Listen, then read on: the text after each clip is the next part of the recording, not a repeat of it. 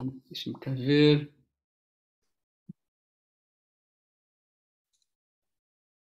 Ok, julgo que já Já, está a gravar, não é? Ter-vos-á chegado já. uma mensagem, não é? So, we think that there already been recording this session. So all of you agree that this session could be recorded for future follow-up by yourself after the classes. So, well, the floor is yours, Pedro. Thank you. Ok, obrigado. Thank you. So I'll share my screen.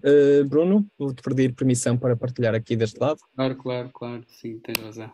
O Bruno, só avisar o pessoal do UX que depois da aula fazemos um jump ao Teams.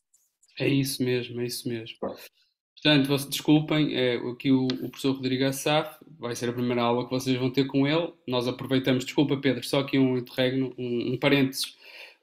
Por volta das 7h20, 7h30, faremos aí um outro intervalo para depois, de facto, como isto já se insere no módulo, ao contrário de outros participantes que até podem vir de outra pós-graduação, como já referi, das tecnologias para a saúde, o objetivo é que depois possam falar um bocadinho com o professor Rodrigo Assaf, eventualmente no Teams, não é? Já no Isso. canal que temos lá.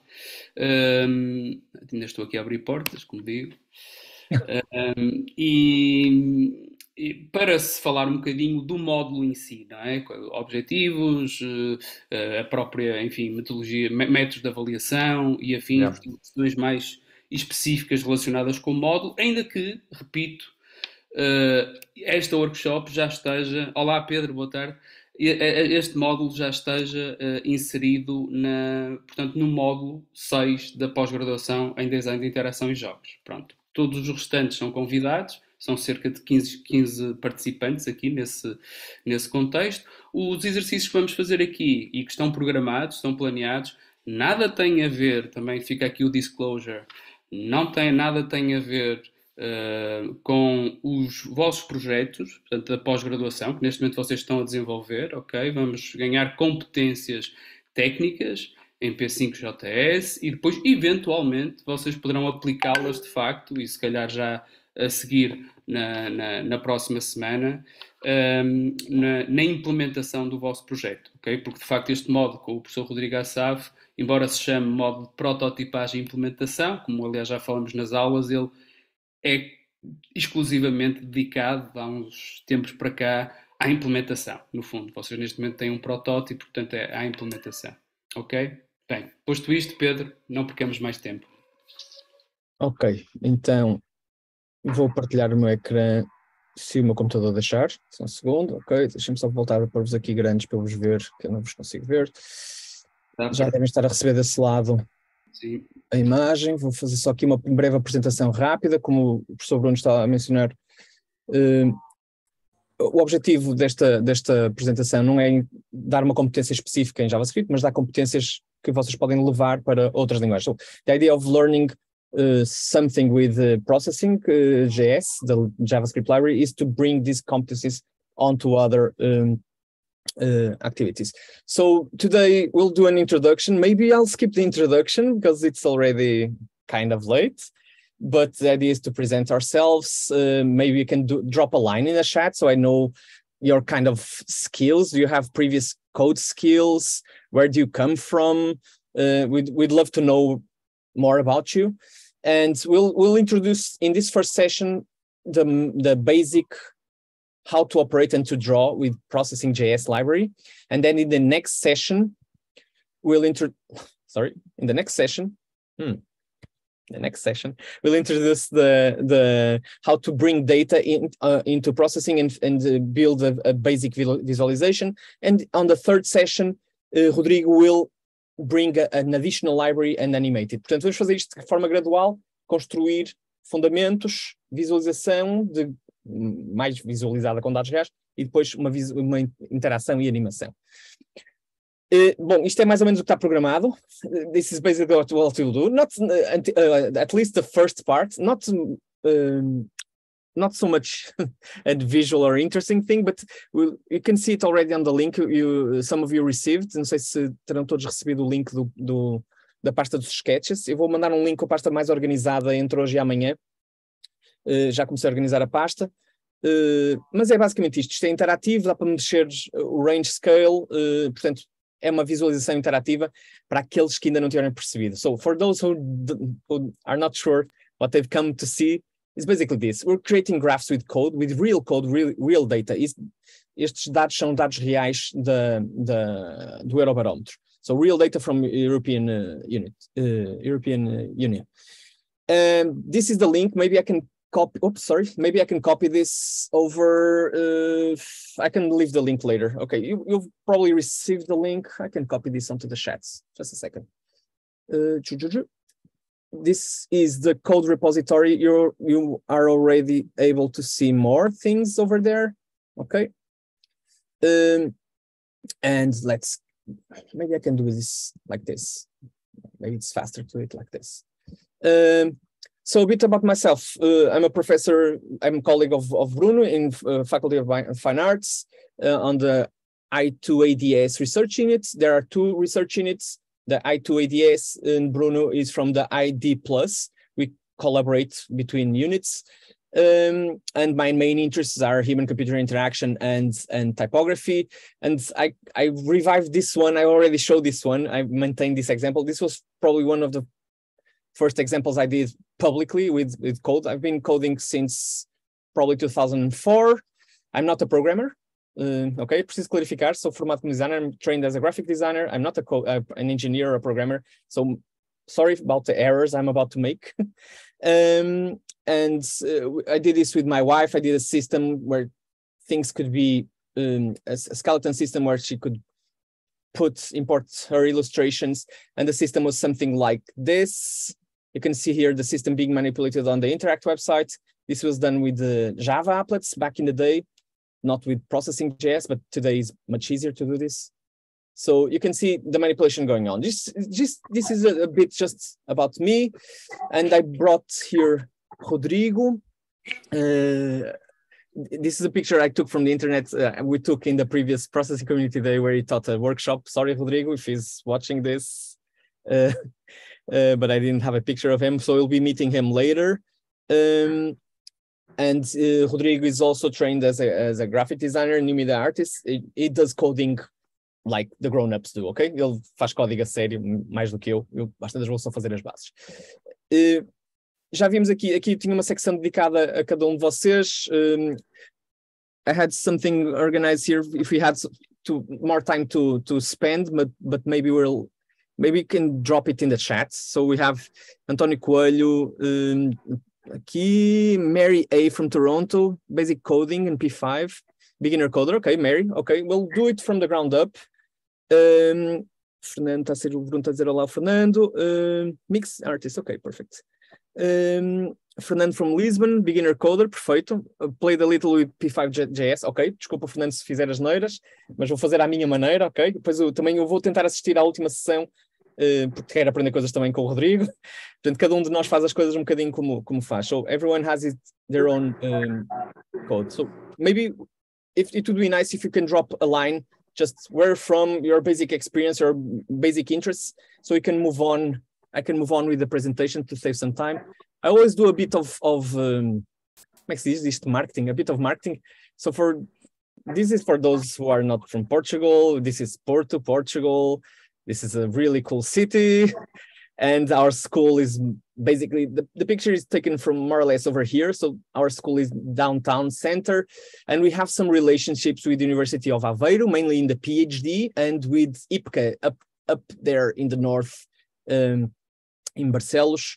Maybe I should hide my comments. Okay.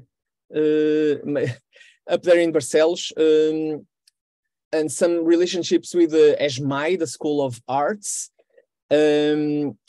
So these are basically our relationship, research and development partnerships, and of course with the postgraduate students, the specialization studies, the specialization courses programs, and of course with FIOP, the technology school, the engineering school. So this is our ecosystem. Just to go briefly for this is the front of our school. It's a palace, an old palace. We have a huge grounds, mainly covered with a romantic garden, if you want to visit us. This is our research units. Well, sorry, the research units, this has a purpose. Desculpa, Bruno.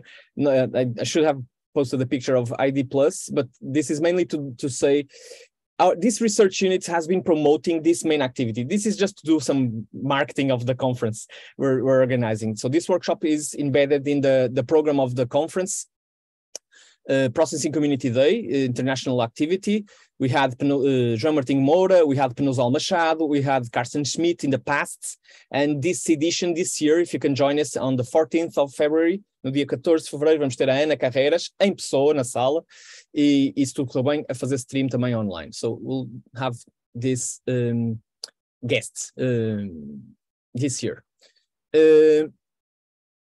And of course, let's dive into this very quickly. Just a brief explanation. I told everyone I would do this code first, but I lied.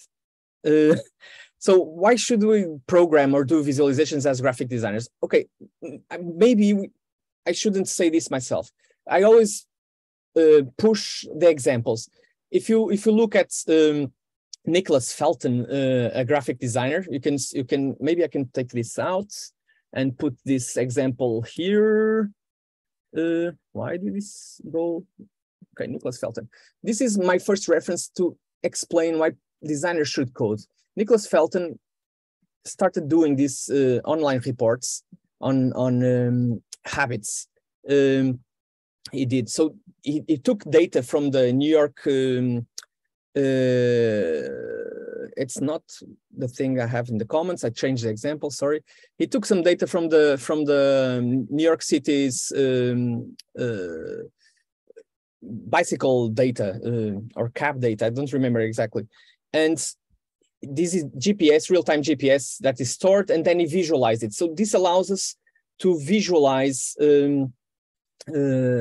patterns, movement patterns. Sorry, this is his personal data. Sorry, his personal data on movements in bicycle in New York. He does this very cool personal reports thing where he declares what he has done during the year. So you might want to check this out. Of course, you're probably thinking, oh, I could do this in Illustrator. Okay, you could do this in Illustrator. So when you're able to do this in Illustrator and you're happy with it, then I dare you to do what Aaron Coblin does.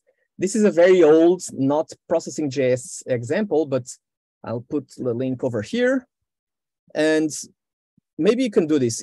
Aaron Coblin Aaron Coblin did a visualization of the flights in New York, and you can actually see several visualizations done in the last 2 years of the flight patterns around the globe because the closing of Ukraine's airspace and Russia's airspace. And you can actually see Aaron Coblin, if my video works today, hello, I cannot do, okay, play, okay. Aaron Coblin did a video where he picked up the data from the FAA, from the Aeronautics Aviation entidade que gera os voos aeronáuticos dos Estados Unidos, agora não sei dizer, a FAA, e visualizou os voos. So he mapped the incoming and outgoing flights and domestic flights inside the US airspace. The video is kind of clunky. The frame rate is very low right now, but you can check this out on the website. So if it hasn't been clear up until now why you should learn how to code to do this is, well, try to do this in After Effects and see how much time it takes you. So probably it takes you as much time as it takes to learn how to program this, and then you can actually do this every day. So the reason why you should learn how to program is that you can do more complex stuff, do more volume of work. Okay, and why are we using processing or the processing.js ecosystem? Well, processing is a language, it's part of a bigger community called the Processing Foundation. This one shouldn't be new to you all.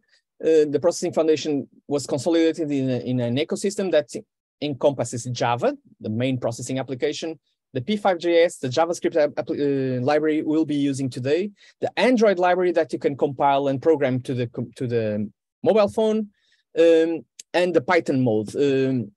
that you can, it's another ecosystem to program.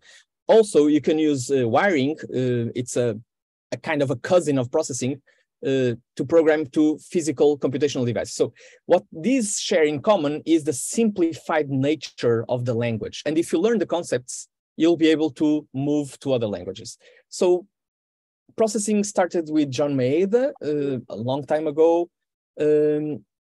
And his students developed the processing application. It's just a print screen for you to realize it's still the old screen. So this has its roots back in the 70s with Logo, with Seymour Papert, and then John Maeda designed by numbers, and then his students designed processing. And processing gave birth to p5.js. So the simplified, so processing was made to teach artists how to code and to teach coders how to do arts.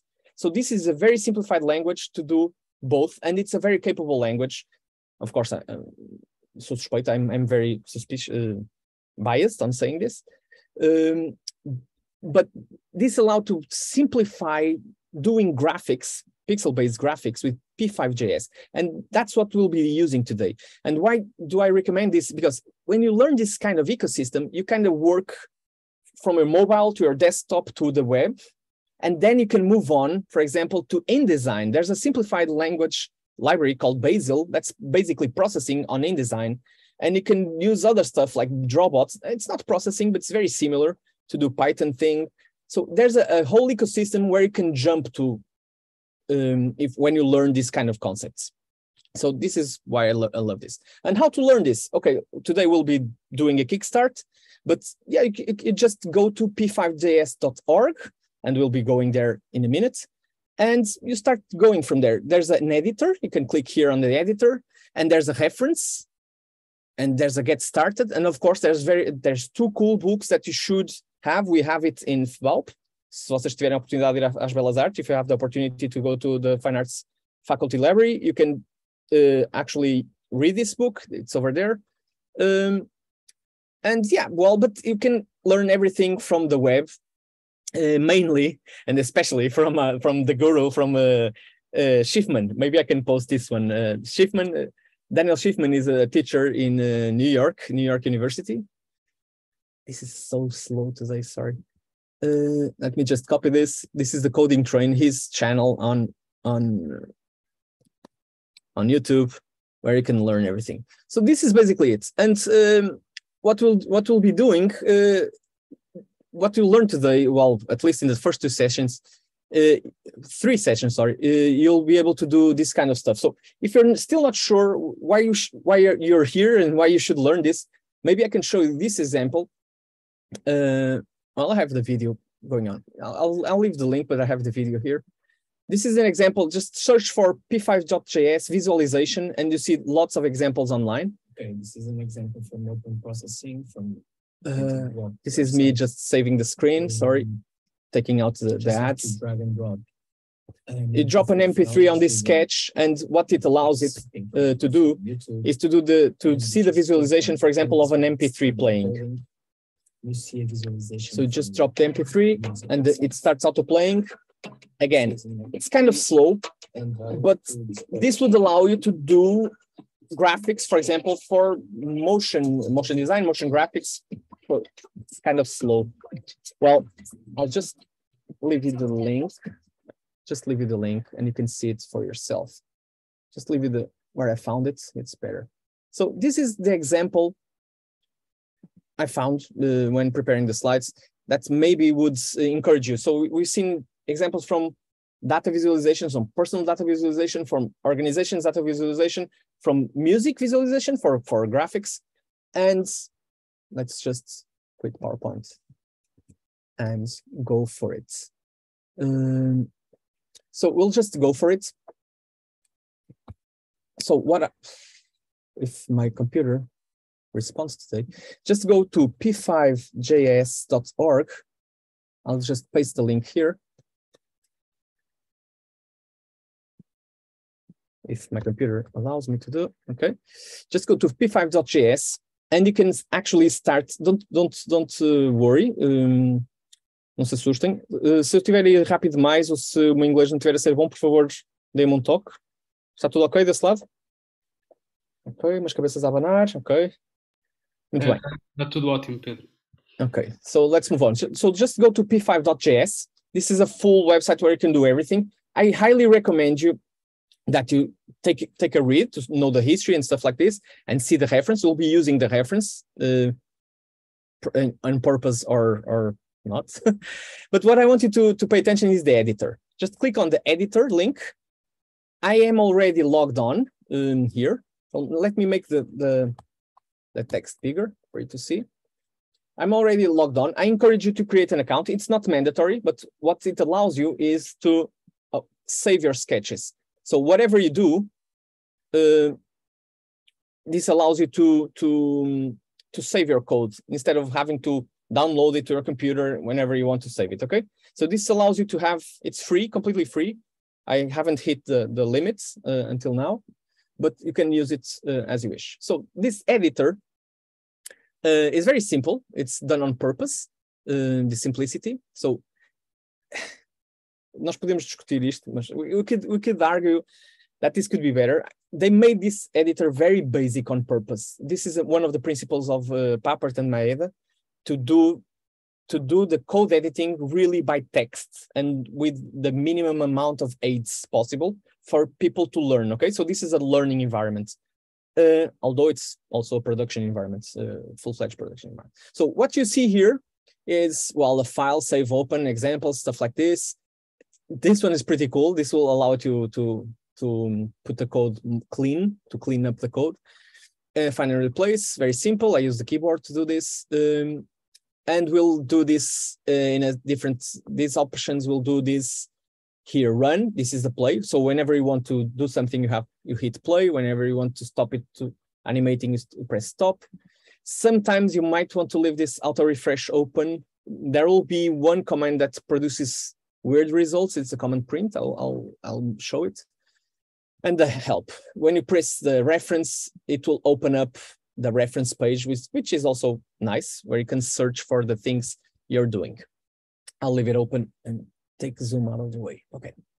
So what we're seeing here is basically the code on the left, and the result on the right. So when you press play, yeah, not very interesting. A gray box appears, but if you haven't programmed ever in your life, so welcome.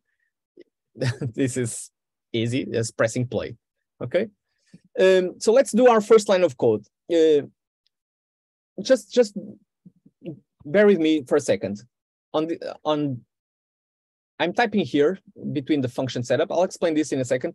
Just type print hello world. This is for the people who have never programmed. This is the classical first program everyone does.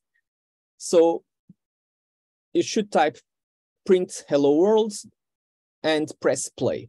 And usually when we're doing this in person, I always ask, what did it do? Did it do anything? Is it producing anything, any error? What are you seeing? Esta é a parte menos interativa de fazer os workshops online. This is the least interesting and interactive way of doing workshops online. So usually when we do this in person, I have you talking back. You can open the mics if you want, or open the video and do help, please. Sometimes I do signs. Sometimes I do this. Let me see if I have some here. Like, time's up. Okay. Ok, ninguém está com coragem. André, estavas aí a ligar o mic? No, you are giving instructions, Pedro, to the computer. So exactly. Programming is giving instructions. So exactly. Yes. Ok, o André não está com coragem de falar? Não tem problema. Aparece realmente a linha de código. Responder de volta porque aparece nos comentários, tipo na consola. Aqui, na consola. Ok. So for those who have never programmed, welcome. You can consider yourself a programmer now because you did your first program. What happened is programming is, like Bruno was saying, a set of instructions, okay? And these instructions for the computer to follow have certain rules. Some instructions the computer already knows. Some instructions like this word print, the processing library, the processing.js library, has been created to teach the computer what to do when it finds print. So when the computer finds print, what it does, it outputs a message here into the console. This console area is the area where the computer interacts with the programmer. So we can ask the computer to give us, to say what it's doing. We can ask for something back. And so this is an instruction, it's called, isto é uma instrução? Desculpem, é uma... Ai, agora está-me falhando uma palavra. Função? É uma função, sim, é uma função, desculpa. So this is a function, a special function the computer already knows. And the computer says, okay, I will do something with this because I know what to do. I'm expecting you to give me something. So what you give the computer, let's look at this parenthesis like it's a box or a hug, like it's the arms of a person. Like, let me put it like this, the hugs. I will carry in my arms, print, and I will carry in my arms, print this. So I will give you this. I'll give the computer this, okay? So the parameters are given between the parentheses. And this special parameter, this special data I'm giving the computer is called a string. It's called a text, okay? This is why it's put between between single commas, okay? You can actually use the single comma or you can use the double comma. But if you use the double comma, you have to write double comma on the beginning and double comma on the end for it to understand, okay? So whatever you open in the computer, you have to close it in the end. And finally, isto agora vai causar aqui alguns conflitos com os programadores, com os mais puristas. You should always end your instruction. So this whole line is a computer instruction. It's built with a function, with a method or a function. It's built with a special kind of box of parameters. You might give it parameters, or you might just do the without parameters. And then you should end the instruction. Okay, in JavaScript, you're not obliged to do this. The program still works. I would encourage you to do it always as an academic exercise, okay? I think it's better. I still think it's better. Maybe someday I'll think it's not that okay. Today, I think it's better. So this is what an instruction is, right? Alguma dúvida até agora? So any doubts until now what this does? Uma instrução, portanto, parece simples. Gente, é assim tão simples. A diferença daqui até ao fim é saber que instruções usar. Ok? É só isto. E vamos fazer as básicas. So we'll do the basics. The difference between now, you're a programmer, and the end session is knowing your syntax, knowing your code. So like any language, you have to learn the code. So first thing to learn, and I'm sorry about this, usually processing the Java environment is easier to start. Here, you're dependent on these two things. You're looking at something that says function setup, and you have these special curly brackets. Se alguém não sabe como é que se faz os brackets, o two-borg bracket ou o parênteses circunflexo, o colchete em português, não é? No Macintosh é Option Shift 8 e Option Shift 9, no PC é Alt, o Alt lá direito, o Alt GR, se não estou em erro, Alt 7 e Alt 0, por aí, deve estar no teclado. Portanto, temos este tipo de função. So we have this special thing called functions. For the sake of simplification, let's just call this, it's a group. Whenever we want to do print hello world, and then a second thing, let's keep using print because we still haven't learned anything. My name is Pedro, for example. So whenever you want to run more than one instruction in the same action, you create a group. Probably most of you are graphic designers, so you relate to this. When you want to move something in Photoshop or in Illustrator, you create a layer group or a group in Illustrator or in InDesign. We're just creating a group of things to move everything at the same time, okay? So isto define uma espécie de uma função.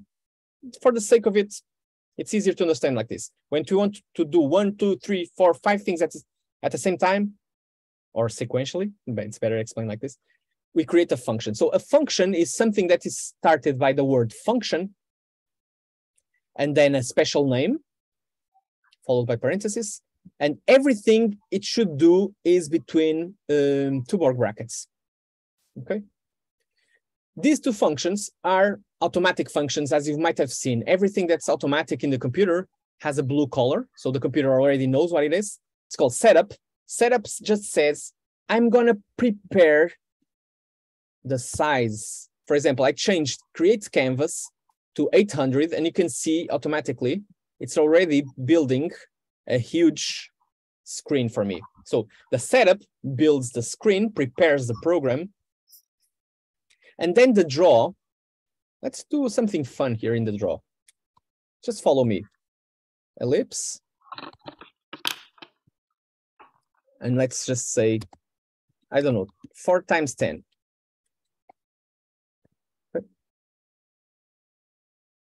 Okay. The setup runs once, so the computer prepares the screen, prepares a canvas element. I cannot explain everything, but let's just say it prepares an element on the page, like an image, and it puts it on the page, and then the draw is constantly updating this drawing. So right now it's not very fun because it's not doing anything. But if you've done the command ellipse, by now you must have guessed the ellipse draws a ball, right? Let's just do something fun and change this first 10 to mouse X and the second 10 to mouse Y. So when you do this, you can actually see, oh, it's very simple to have a ball following the mouse. Okay. See? Yeah, everyone got it? So getting a ball to follow the mouse is as simple as doing ellipse, mouse X, mouse Y, 10, 10. So let me stop because it's very slow, and let me try to explain what's happening here. So what this command does, this first one prepares the screen, like we said, and creates a square in the screen, and it runs once, and it stops. And the second one, you see function, we want to do a group of things, and we call it draw. It's automatic, so the program already is expecting the settings, setup, and draw. So these are the 3 functions Processing.js has built in. So it automatically runs the setup when the page is opened, and then automatically runs the draw whenever it can, always. It's always trying to run. It needs to always run, usually at 60 frames per second, or less, or more if we try to. It needs to do this because whenever you move the mouse, it has to redraw. It draws the ball here, and then it has to move the ball and redraw it there, and move the ball, redraw it there. And so this additional section, esta segunda função, this second function, is always drawing ellipse. And let me try to explain this to you. The numbers we punch in here are parameters. So whenever we draw ellipse, we're telling the program, please give me a ball or an ellipse. The first 2 numbers are called the coordinate system. So processing uses the 0, 0 from the top corner. So the 0 horizontal. We're graphic designers, always horizontal and vertical. Como é que se diz isto? Sempre coordenadas horizontais, sempre coordenadas e depois verticais. Always first the horizontal, the X, and then the vertical. And notice this is a 0, 0, so positive is going downwards. We'll change this in roughly, I don't know, in roughly an hour also. We'll change the coordinate system in a few minutes. But processing is using to the right, positive X, down, positive Y. So if we want to go with the ball to the right, we should punch here a bigger number, and the ball goes to the right. And punch here a bigger number, like 250, and it's still going to the right over here, okay? Yeah. If we want to go down, we just punch a bigger number over here, and it just goes down over here, okay? So it's growing in this direction. So the first 2 numbers are what's the position of the ball, the X and the Y.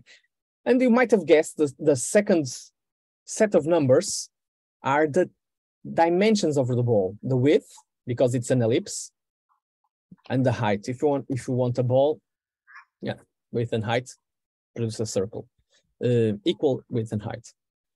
Okay, so right now you must be asking, okay, but how do I know how processing.js does graphics? Well, this is the part where you have to study. Sorry about that. Go to reference, and let me help you starting to read the reference. So when you go to p5.js, click on reference, or just click here, help. I don't know how to do graphic things, reference, and it opens this page. And you can start, well, I always do it like this. I always do find in the browser, so it finds something over here. So I'll go ellipse, and it tells me where the ellipse is. But if you don't know what you're searching for, you should start by looking at the topics. So we should go, okay, typography, we want to do this today, not right now. Image, yeah, circles and balls are images, but here is bitmap images. So not write this. I always devices connected to the computer, data, maybe we'll use this. I don't know if we're going to use this today, but on Wednesday we'll be using this. We want graphics, we want graphics. We want that environment. Oh, socorro, agora não consigo encontrar. That environment foundation, math Henry. Shape, oh, sorry, shapes. I wasn't finding them. So maybe you want something like this, shapes. So when we go to shapes, you can see 2D primitives. Come on. Arc, ellipse, circle, line, point, quad, rect. Okay, perfect. This is perfect because you can actually look at this and you can see that it has 3D primitives also. We'll not be using this today. And you can see, okay, maybe I want, for example, a rect. Let me see what a rect does. You click on it and you just, yeah, the fun with these kind of languages, these simplified languages in the beginning is very exploratory. You don't actually need to read a lot. I'm the guy who usually reads the manual before using, but don't do this because it's a waste of time. Just play with it until you feel comfortable, and then, well, then you have to read something. But just look at the example. It always has one example on the left, and it has something here. I'll explain in a minute. And it has something over here. Just, I don't know, why don't we just copy something like this? Copy. And go back to our code. Just paste it over here and see what it does. Okay. And now let's play with the numbers. If you're not comfortable with this, just punch a 0. Oh, it moves right. Punch another 0. Okay, it moves down. Okay. And this one, okay, maybe I think I saw this one coming. 155, maybe I should move it to the left a bit, okay? Okay. 105. So this, okay, always the same. X, Y, so the position, and the width and the height, but this one has a 5th parameter. Okay, what does this 5th parameter does? Let's check it out. So this 5th parameter, as it seems, it's the corner radius. So this is the time where reading is cool, or just copy paste the examples and have fun with them, okay? Just explore. In the beginning, it's very interesting. So I would encourage you from this session on to play with graphical primitives. We'll be using a couple of them, but there's a lot more to explore. So yeah, just have fun going through the reference and trying each one of these. The arc will be particularly challenging to do. So this is the first start. Okay, it's still not very interesting, my program, because it's only drawing in black and white. So let's continue to look at our structure. So maybe I can take this out. I can take one line out. Now it's a cool time to talk about comments, because our program will start to grow and we'll start to lose track of the things we do. Sometimes we want to leave some notes, some texts, like we'll do post-its or notes on our notebooks in the program. For example, to say, if we forget how to do prints and we want to remember later, we add a comment. A comment is a line of text or a line of information that is ignored by the computer. So it's only for the humans in the equation, okay? It can be a note to yourself. It can be a link. It can be a full book if you want to. So I'll just say this comment is a basic debug. How to say this comment outputs the string to the, sorry, also, for example, I might want to say what this following next line of code does. You might want to say it to yourself. So if I were to say it here, I would say, these are basic 2D shapes. Computador está lento, desculpa. Remember always to do it like X, Y, width, and height. So you might X position. You might want to do this.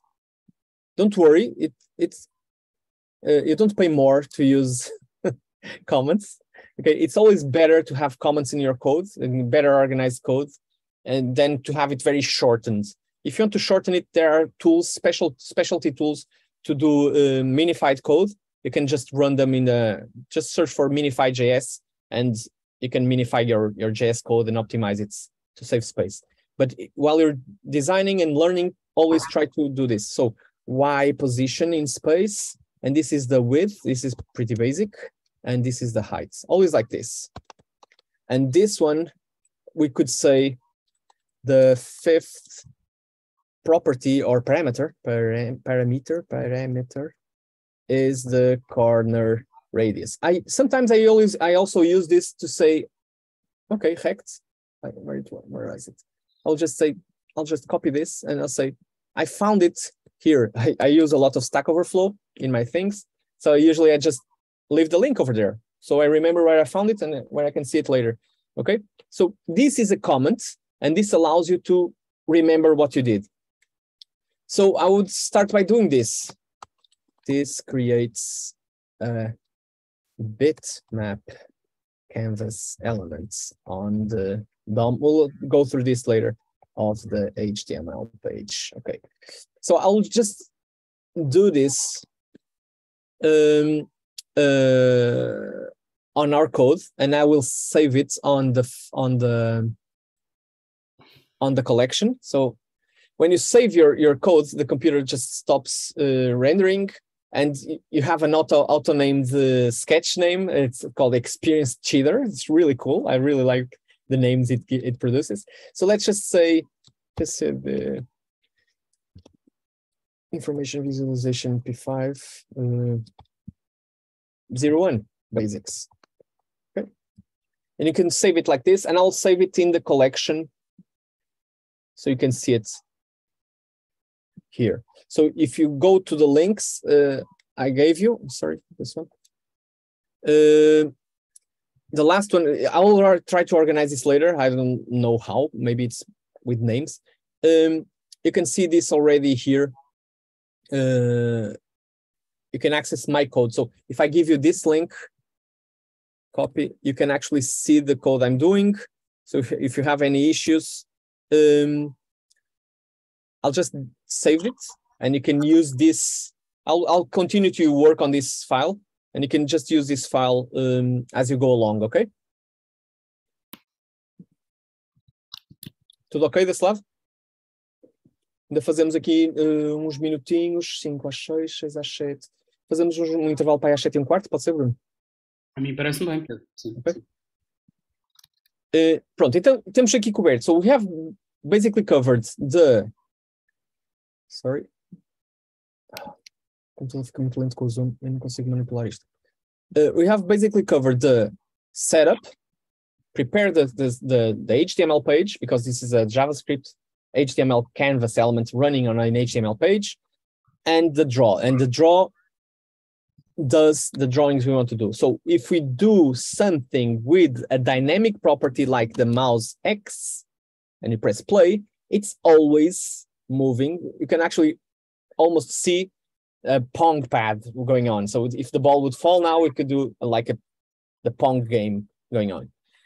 And if we do here a mouse Y dynamic property, so this pink word is reference to what is called a property. So the processing already knows what it is. It's always listening. It's always seeing where the mouse is and updating on the draw. So whenever it draws a new canvas, so it's drawing canvas, it's updating. So we can actually say, twink, woo, and you could do it like this.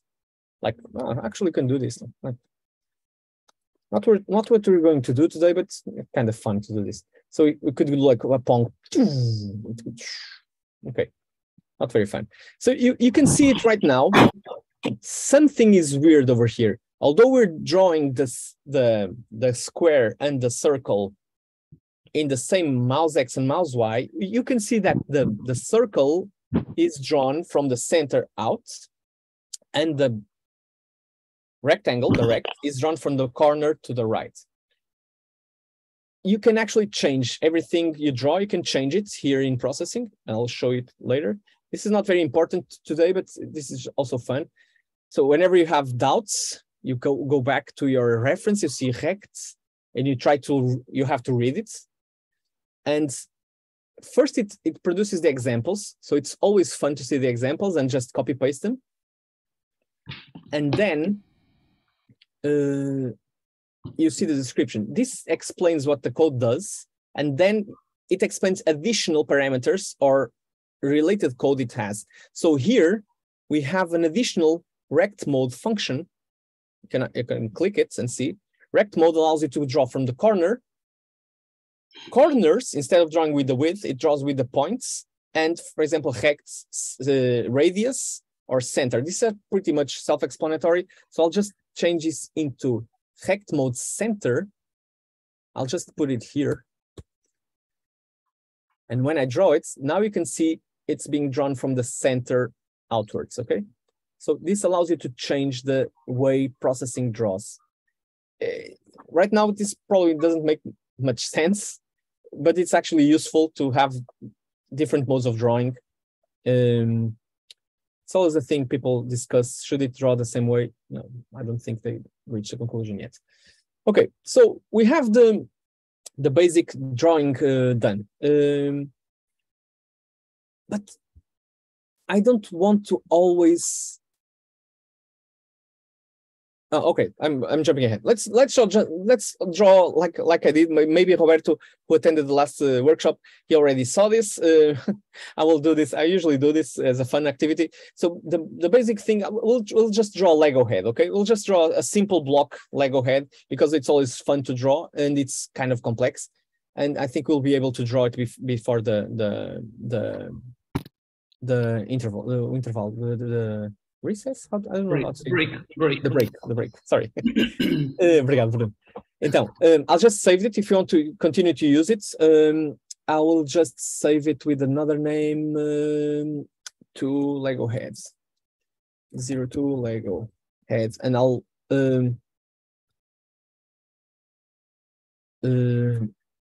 percebi-me que fiz a geneira, não é? Porque mudei o nome, mudei a. Devia ter gravado uma cópia. Okay. Well, I'll just deal with this like this. Okay. Let's save a copy. Duplicates. Okay. Yeah, perfect. So this will be 01 basics. Autosave enables. É só para não ter que dar código novo. Only for how do I do this? Okay. It's only for me not to give you always a new code. Okay. So in this sketch, PCD23 2023 0102. I always do this like this. I always do the date or the names or whatever. So I'll complete this later. So setup, this creates a bitmap. So I'll just clean up because we don't need the comments right now because we already know this. This outputs the word. I don't need this also. I'll rect mode center. I'll keep it. Okay. Background, I'll keep it. Let's draw it. Let's draw it in black. So the first thing to know is, I'll just clean up everything. The first thing to know is the first thing to know is shapes. But shapes are not fun if we don't draw them with colors. So you have to know how to deal with colors. So this number it's kind of strange. Maybe you're not used to doing colors with numbers, if you've never paid attention to Photoshop, at least, because colors in computer are expressed in several systems, RGB, HSL, or HSV, or lab. So this number also relates to a kind of color. This one, you're probably not seeing it very well, but there's a slight difference between the grays and the whites. So this number is actually a color. When you press background 255, it just gives me a white background. If I say 255.00, maybe this one you'll know, because it gives me a pure red. So what we're seeing is colors. Colors are expressed in RGB. So RGB means 255 values for red, 255 values for green, and 255 values for blue. Whenever we just give it one number, it gives me a grayscale. And it's the same as saying 255 to 55 to 55. It's the same as white. If we say 100, 100, and 100, it gives me a mid-tone gray. 127 should be the mid, but I find this one more beautiful. So it's the same as saying 100 for everyone, same color, or we can produce, for example, a greenish, a lime green thing. So these colors are expressed in RGB. If you're not familiar with this, just go to your Photoshop menu and play with RGBs until you figure out how to see them. So this is the first thing to do. So I'll just go for a mid-tone gray.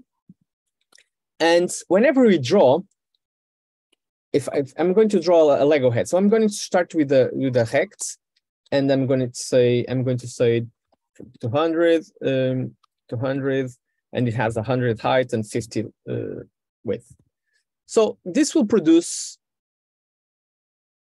oddly enough, this will produce me a white brick, because the default color for processing to work with is white. So right now, I would have to say, computer, pick up a yellow pen and draw me a yellow brick. If you say, computer, draw me a brick, and then choose the color yellow, the computer will draw a white brick and then picks up a yellow pen and says, okay, what do you want me to do with the yellow color? So you have to first configure the properties and then draw. First, configure graphical properties and then draw. So to configure the graphical properties, we have the fill. So if we're going for yellow, let's just place 200, 200, 100, and 0. And this will give me an orange yellow. Let's just pull this up to 50. Still. Okay, this is more Lego-like brick color. And if you might have noticed, the computer by default also does a black outline. So it still has a black line around it. You might want to say, okay, the stroke is white.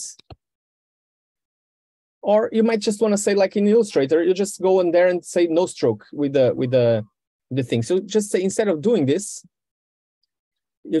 I'll comment this out for you to know that you can paint a stroke, or you just say no stroke.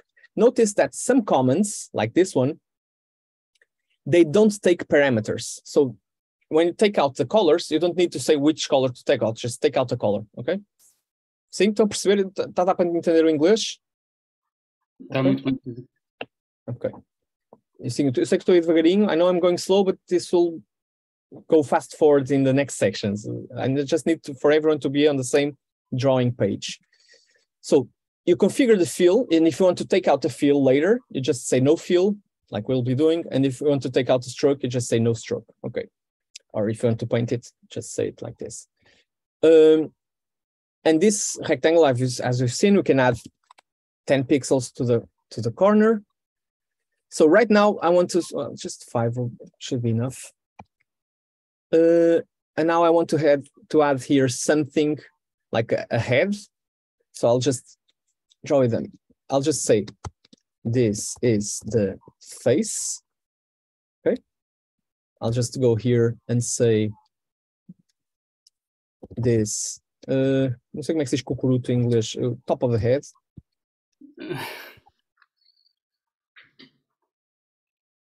So I'll just go again and copy this one. Because I'm drawing from the center, I just need to move upwards and draw it like this.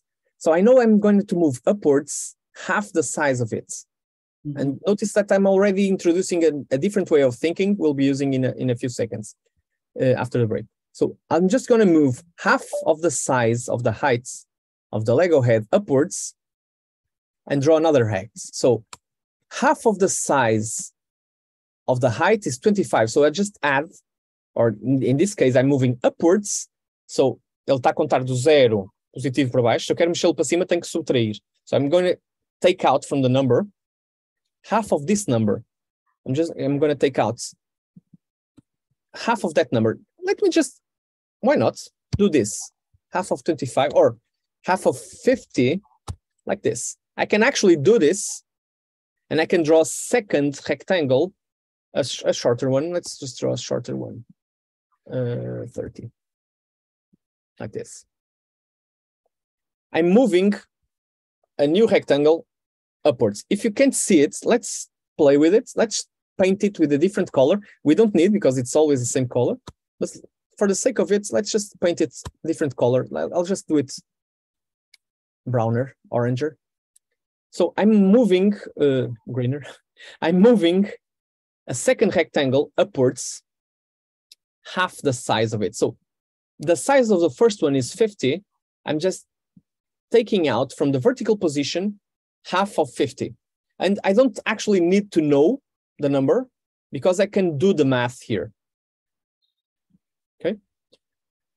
O que nós estamos a fazer é fazer uma operação dentro de uma instrução. Isto é um bocadinho confuso, mas se vocês usarem estes comandos no InDesign, por exemplo, nas caixas do InDesign, é o que nós fazemos quando dizemos que queremos mover um objeto onde ele está mais 50 milímetros para a direita, pomos mais 50, e é exatamente o que ele está a fazer.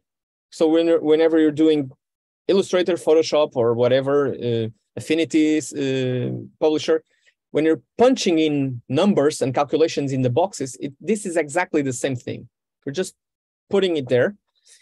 And I'm doing this because we'll change the way of thinking later. So we're doing relative measurements and everything will be relative later, okay? So this will be important for our way of thinking. So this is the current position, the original position, minus half of the height of the face, and it moves upwards. Okay, I'll just comment out the color because it's not very fun to have a green head. And now let's just paint two eyeballs here before the break, black. So I'm gonna change the color to fill 0, and I'm just gonna say ellipse. Let's just say 200, 200. Let's do it like 10 and 30. Let's just see what it does. Okay, too big. Maybe it's 5 and 15. 5 and 10. Now it's too small. 8 and 14 and 15. Okay. Okay, this is kind of nice. So this is an eyeball. We'll just move it to the left. So this is 200, 200. So we'll move 1/3 to the left. So we'll move 1/3 of the width. Sorry, the width is 100. So we'll move it 100 to the left. So I'm giving it minus. Sim. Chega lá, mexer. Foi pouco. Ok.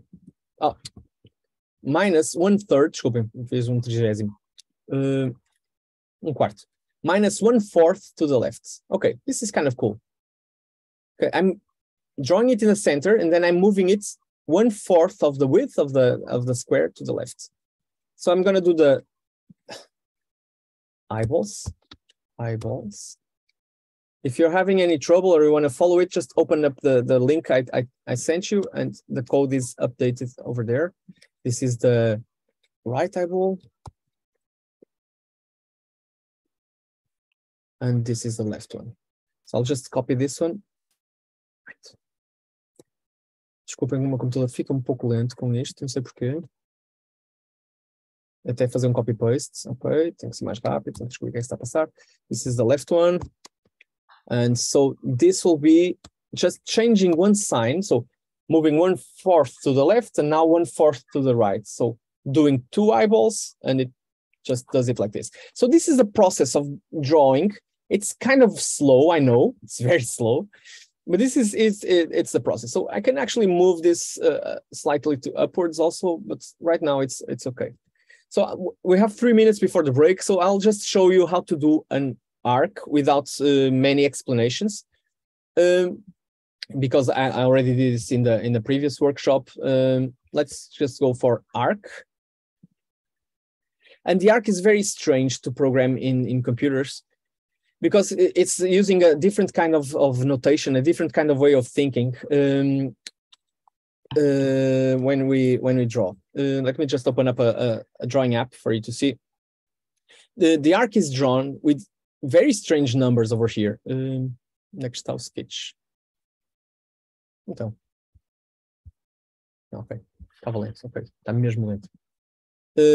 So, whenever we draw an arc, está pequeno, vamos pôr isto maior.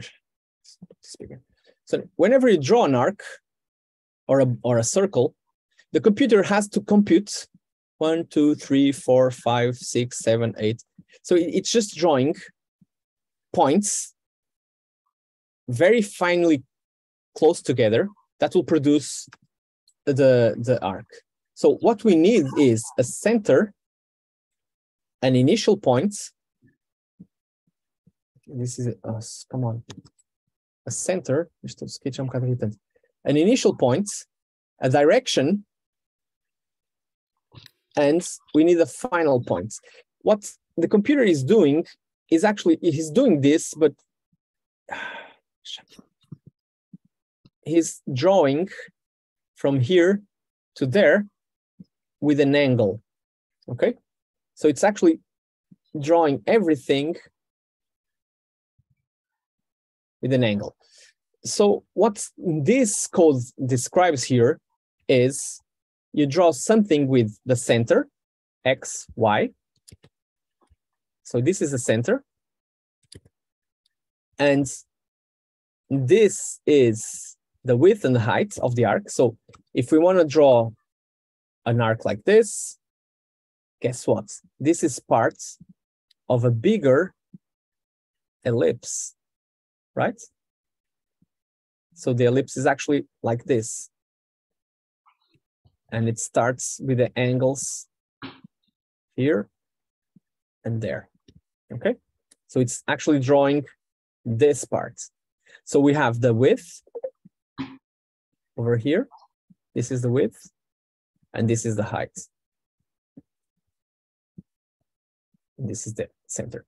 So what this is doing is center, X and Y, width and height, and these 2 points, these crazy points here, this took me a lot of time to learn, more time to learn than I should confess.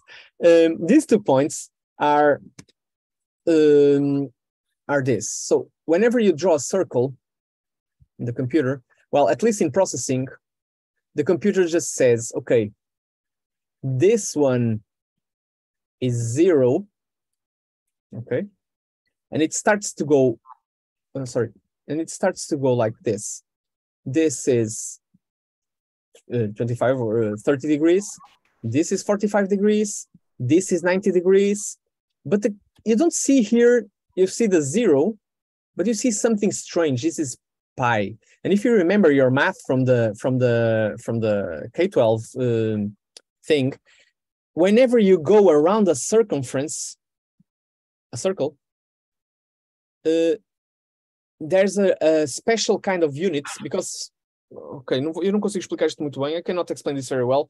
The circle is has an irrational dimension because it's infinite in detail, and whenever you make it bigger, it gets more detail. So, well, this is kind of crazy. Just go for YouTube and Google relation between pi and circumference, and it's really cool to see this explained visually. So the idea is this is 0. And this ratio, this angle, these points on the circle are expressed in radians. Radians are a special kind of units that uses the radius as the point of defining them. So what this says is 90 degrees is half pi. This is pi. And then this is 3 times half pi. And this, when it reaches again the end, the 0, when it comes back to 0, this is 2 pi. Okay, sorry about the blobby thing. And if you remember, this is why a circumference, when you calculate it in math, when they teach us in math, they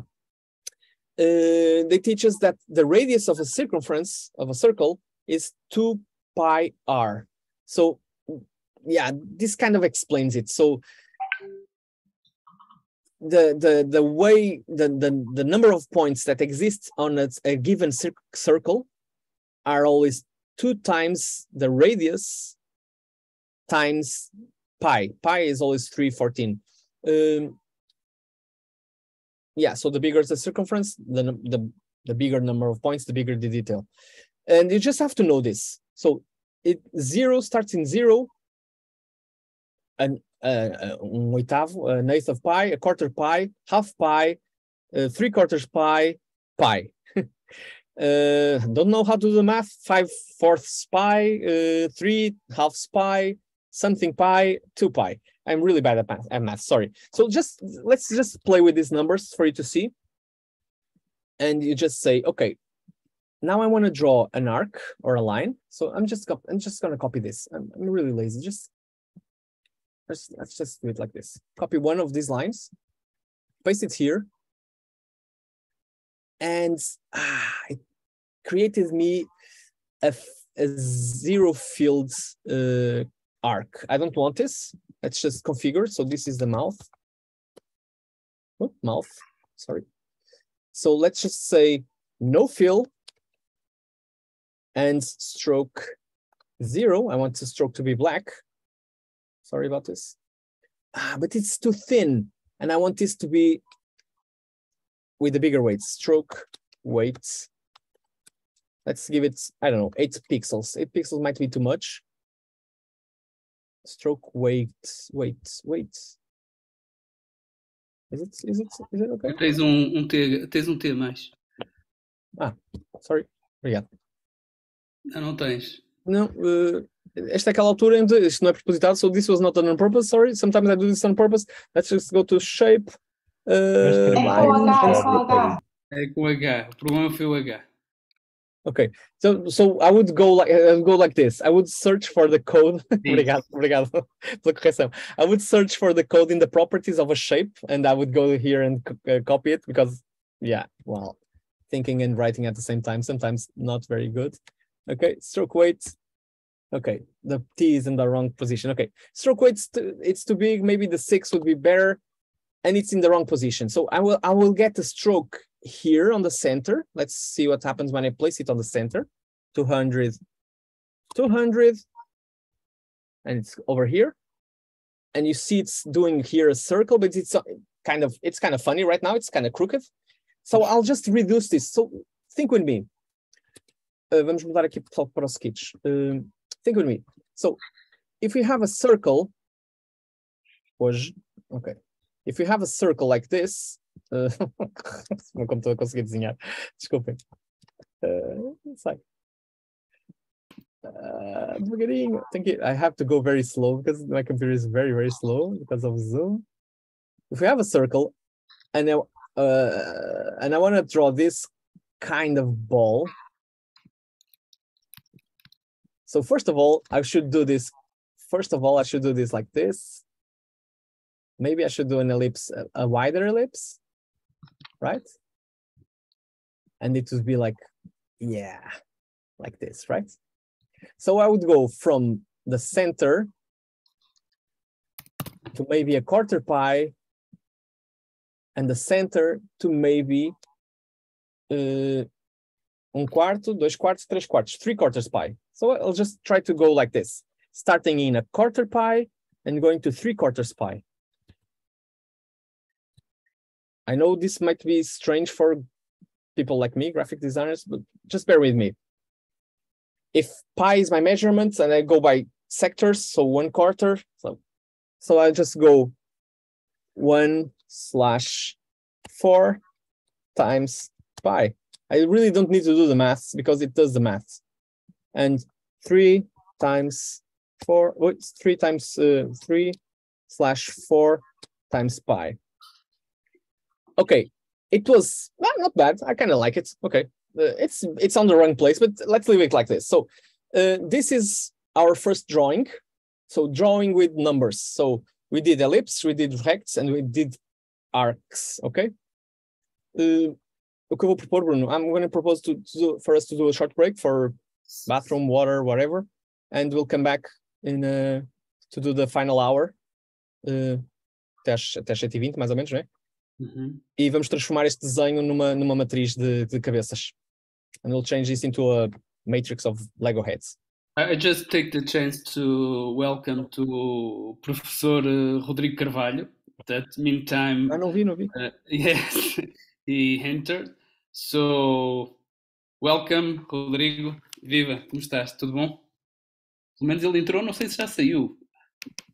Já saiu, olha. Os meus participantes estão desativados. Não estou a ver. Não? Olha, mas entrou, saiu. Pronto, ok. Pronto.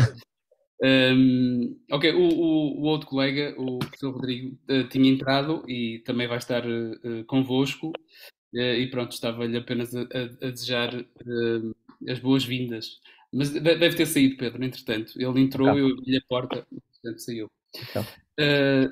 So, the break, you proposed the break until 6:30? Yeah, it's until 7:30 just to fetch some water and go to the bathroom for people who need it.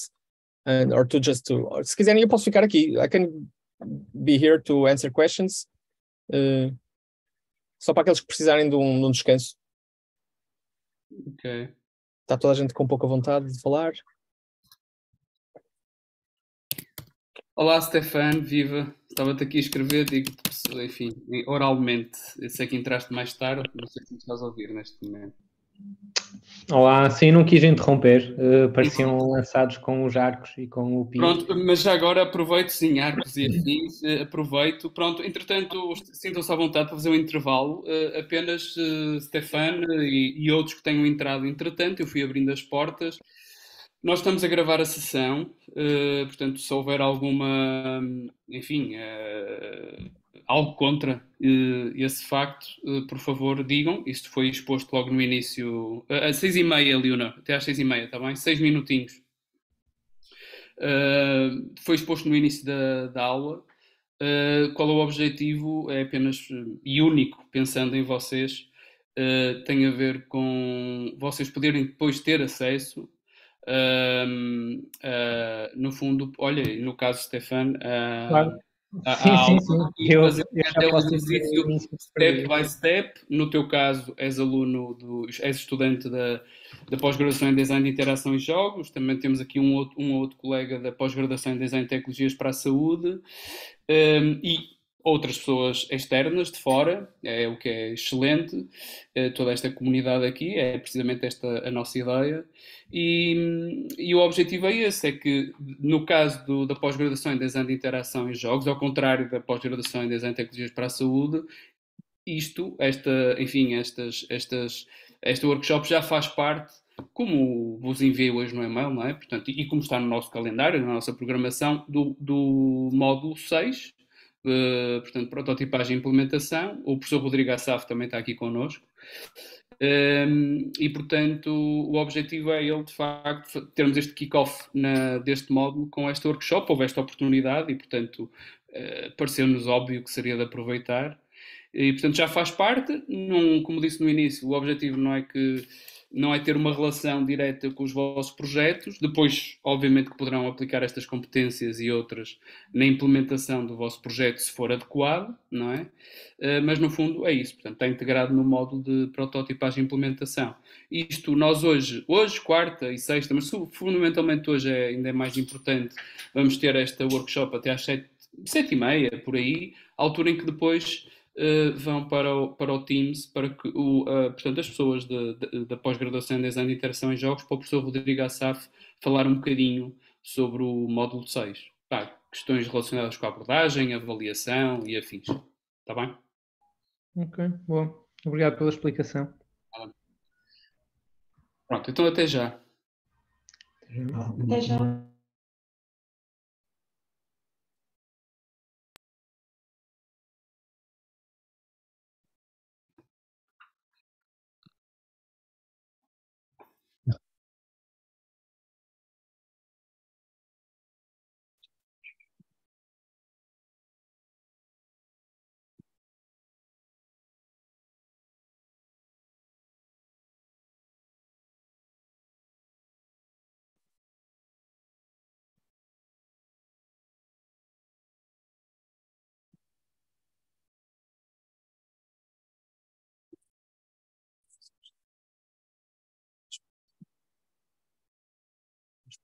Fazer isto, não é?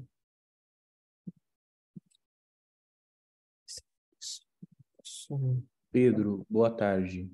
Matheus Olá. aqui Olá, falando. Matheus.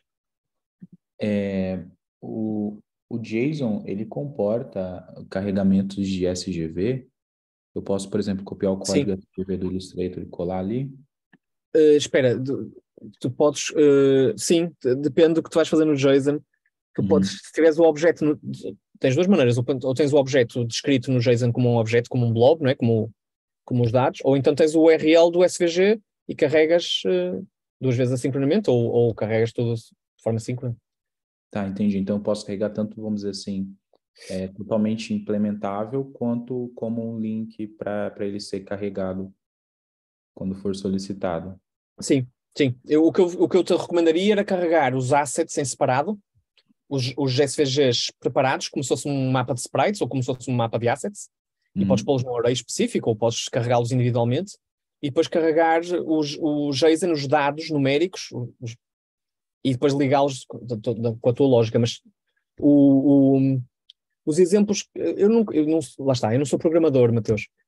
Os poucos exemplos que eu usei de APIs na net normalmente têm os assets, aquelas coisas, por exemplo, de aquelas aplicações para fazer a meteorologia, o tempo, carregam os dados e normalmente vão o nublado ou os gatos ou os emoticons, eles vão buscá-los a uma biblioteca que é comum, ou seja, para todos os números 10 vão carregar uma nuvem, para todos os números 12 vão carregar um sol. Portanto, o asset visual, o SVG ou o bitmap, o JPEG, acaba por aparecer várias vezes ligado àquele valor. Por isso é que eu não sei se pôr o SVG no JSON é boa hipótese, é boa ideia, porque à partida vais reutilizar, não é? Tá. Não, eu estava pensando em pôr porque assim, basicamente o background é uma cor, daí beleza, só que na frente desse background tem alguns elementos gráficos, entendeu? Sim. Então eu estava pensando, ou eu colocar como uma imagem total, né? Então, do jeito que você comentou aí, digitando código e tal, e subir como imagem, ou montar esse background por partes, para talvez depois eu poder animá-lo.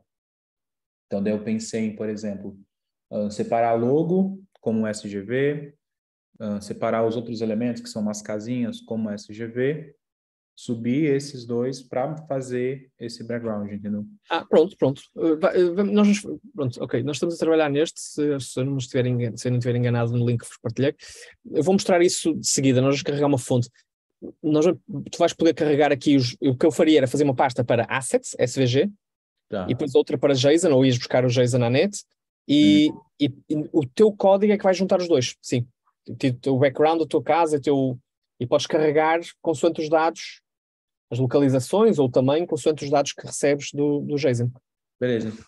Cria uma pasta, sub e depois chama. Não vi.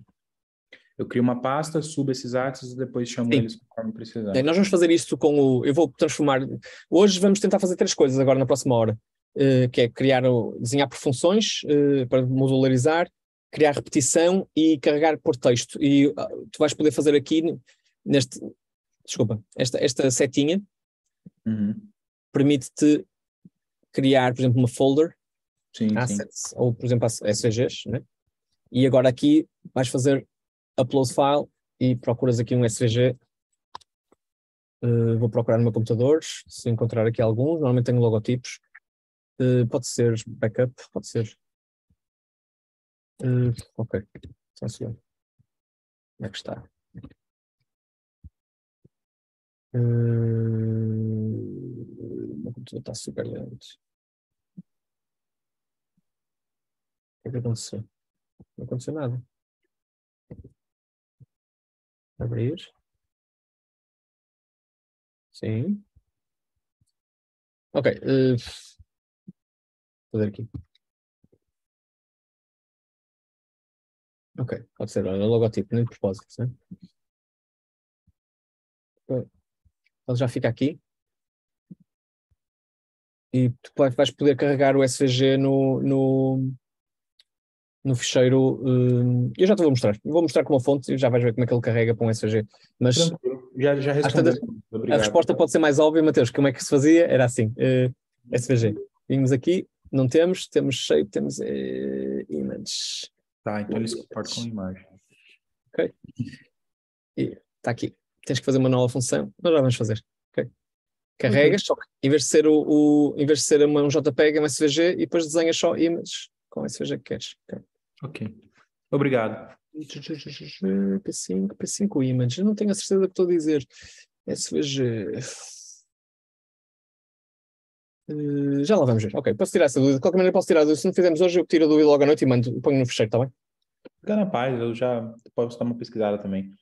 Mas pelo que eu entendi, ele vai ser tratado como imagem, então eu vou subir como imagem. Sim, mas tens acesso ao interior, porque lembra-te que isto é JavaScript. Isto parece uma linguagem. A única coisa é que o render é feito num elemento canvas, é feito um render com uma bitmap. Portanto, ele não fica. Tu podes lidar com ele com JavaScript, aceder ao interior e essas coisas todas, mas tudo que o JavaScript permite fazer aqui. Mas depois ele faz render como... Mas vou tirar essa dúvida, porque eu não me lembro de fazer isto, está bem? Não estou a dizer de cor. Obrigado. Ora bem, são 18h33. Pedro, eu fiquei com a ideia, agora estava ali, passaste ali pelas funções, que houve uma determinada altura que querias falar do DOM, não sei se é hoje. Vamos falar invariavelmente, vamos falar na próxima sessão, para explicar o que é isso que está a acontecer aqui no DOM, porque é um bocadinho mais confuso para quem nunca fez JavaScript e manipular o DOM, o que é o DOM. Às tantas vou é mais deixar isso para a sessão. Sim. Para a segunda sessão, desculpa. Ora bem, para não confundir, para não irmos já àquilo, então, we're going off track. I'm the king of going off track on this thing, so please beware with things you ask.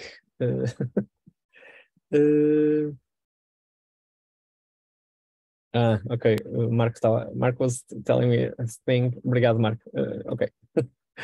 Eu não ia para esse caminho, mas uma boa ideia. Uma sugestão de estamos a utilizar uma suggestion of using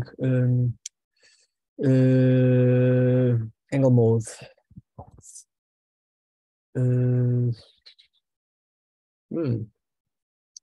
Not here. Okay, we'll do this later. Okay, the angle mode. Yeah. We can actually draw, instead of using radians, we can use degrees, but I prefer to use radians, at least for the sake of the explanation in these workshops, but this is a cool thing for you to show. I'll just put it over here. You might want to check this out in the future. Here.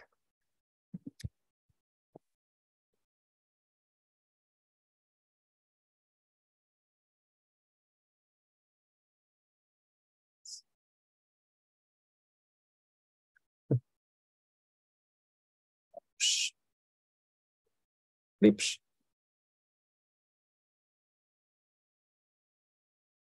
Okay, perfect. Thank you, Mark. So as always, the code I'm working here, if you want to follow along to everyone, it's over here. It's in the chat, so I'll just repaste it again. So this allows me to draw. We had a Lego head over here, but first of all, this is a static Lego head. So if I wanted to do 2 Lego heads, well, I would have to copy all this code again and draw all this code again. And actually, to correct this kind of thing, it's not very fast. So let's try to change our code into working with this in a bit more efficient way. So I started by saying that whenever you want to draw or do more than one instruction, you would group these instructions into special functions. So what I'm going to suggest we do now is to, sorry, I'm multitasking. This is the draw with them. Draw with them. What's the draw? With the graphic properties. With them properties.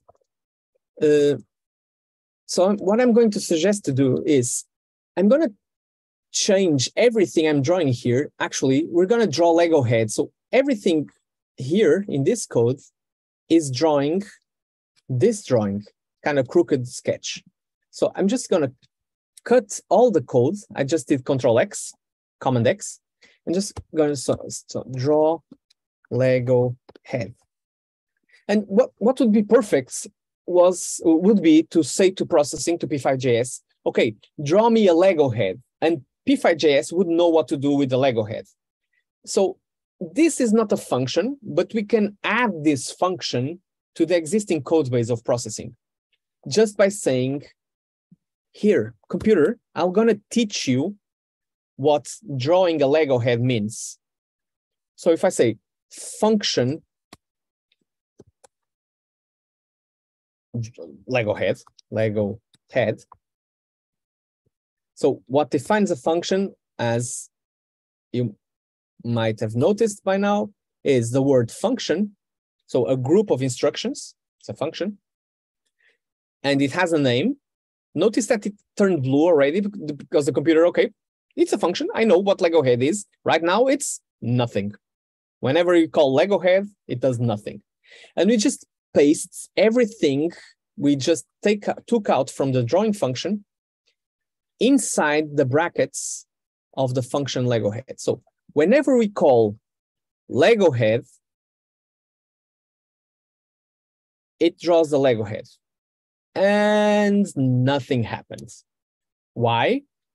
Because the computer, we just told the computer, whenever we call a Lego head, whenever we say ellipse, rect, Lego head, it does something. So now the computer knows what to do when we say Lego head, and it just draws this Lego head. So we just have to say, whenever we want to draw Lego head, we just call this function, call Lego head, and like magic, it draws out the Lego head again.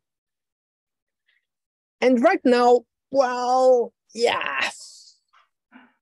The problem is it's always drawing the Lego head in the same position. Remember when we drew rect, we said X and Y. We always told the computer where to draw the rects. X, Y, X, Y. Always in the same position, in different positions.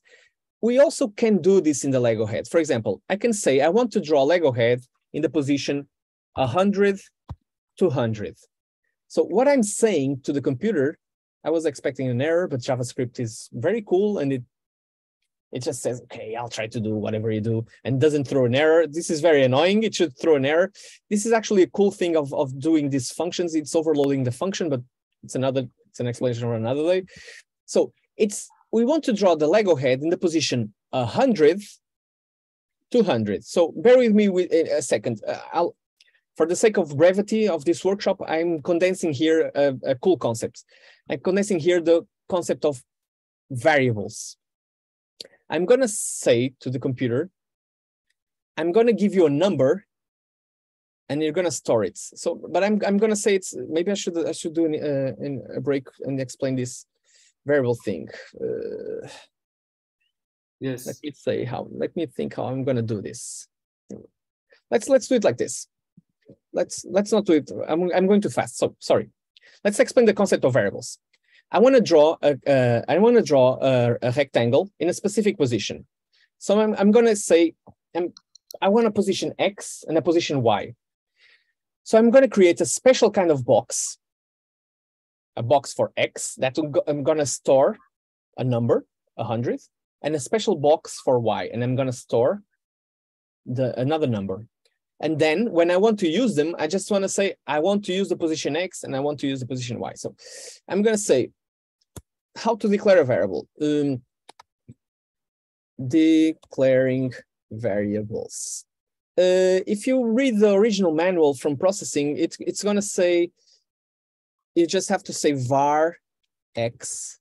And this is the old way to declare variables in JavaScript. You can actually still use it. It's not very cool right now. And sometimes it gives you leakage problems. So I encourage you to say let X. I don't know what the let means. Maybe someday I'll know, but right now I don't know what the let means. Var is pretty easy to know variable. So this just tells the computer, give me a box, give me a space in the memory, and put a number in there. Okay.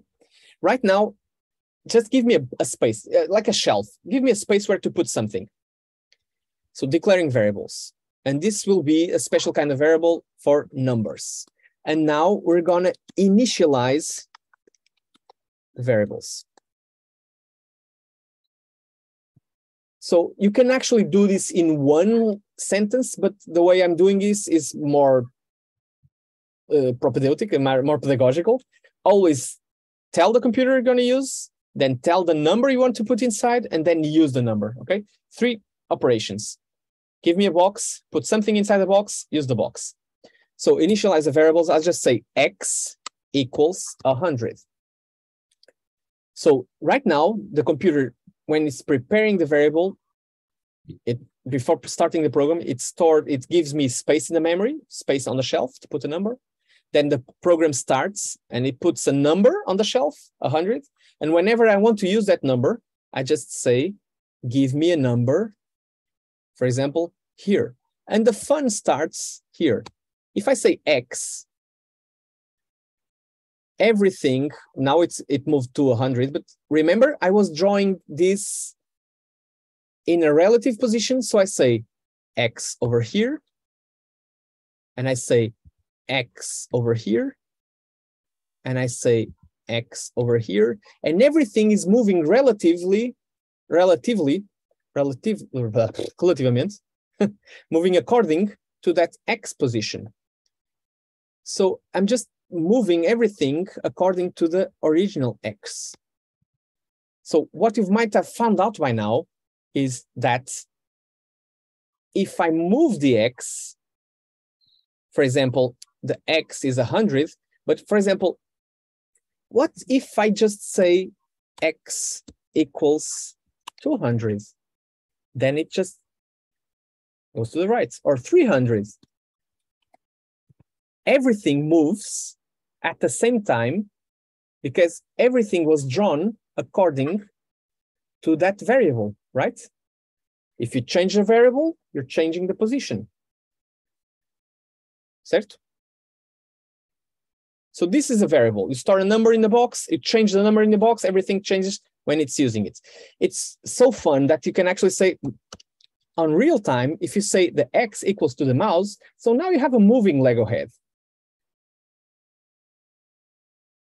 Right?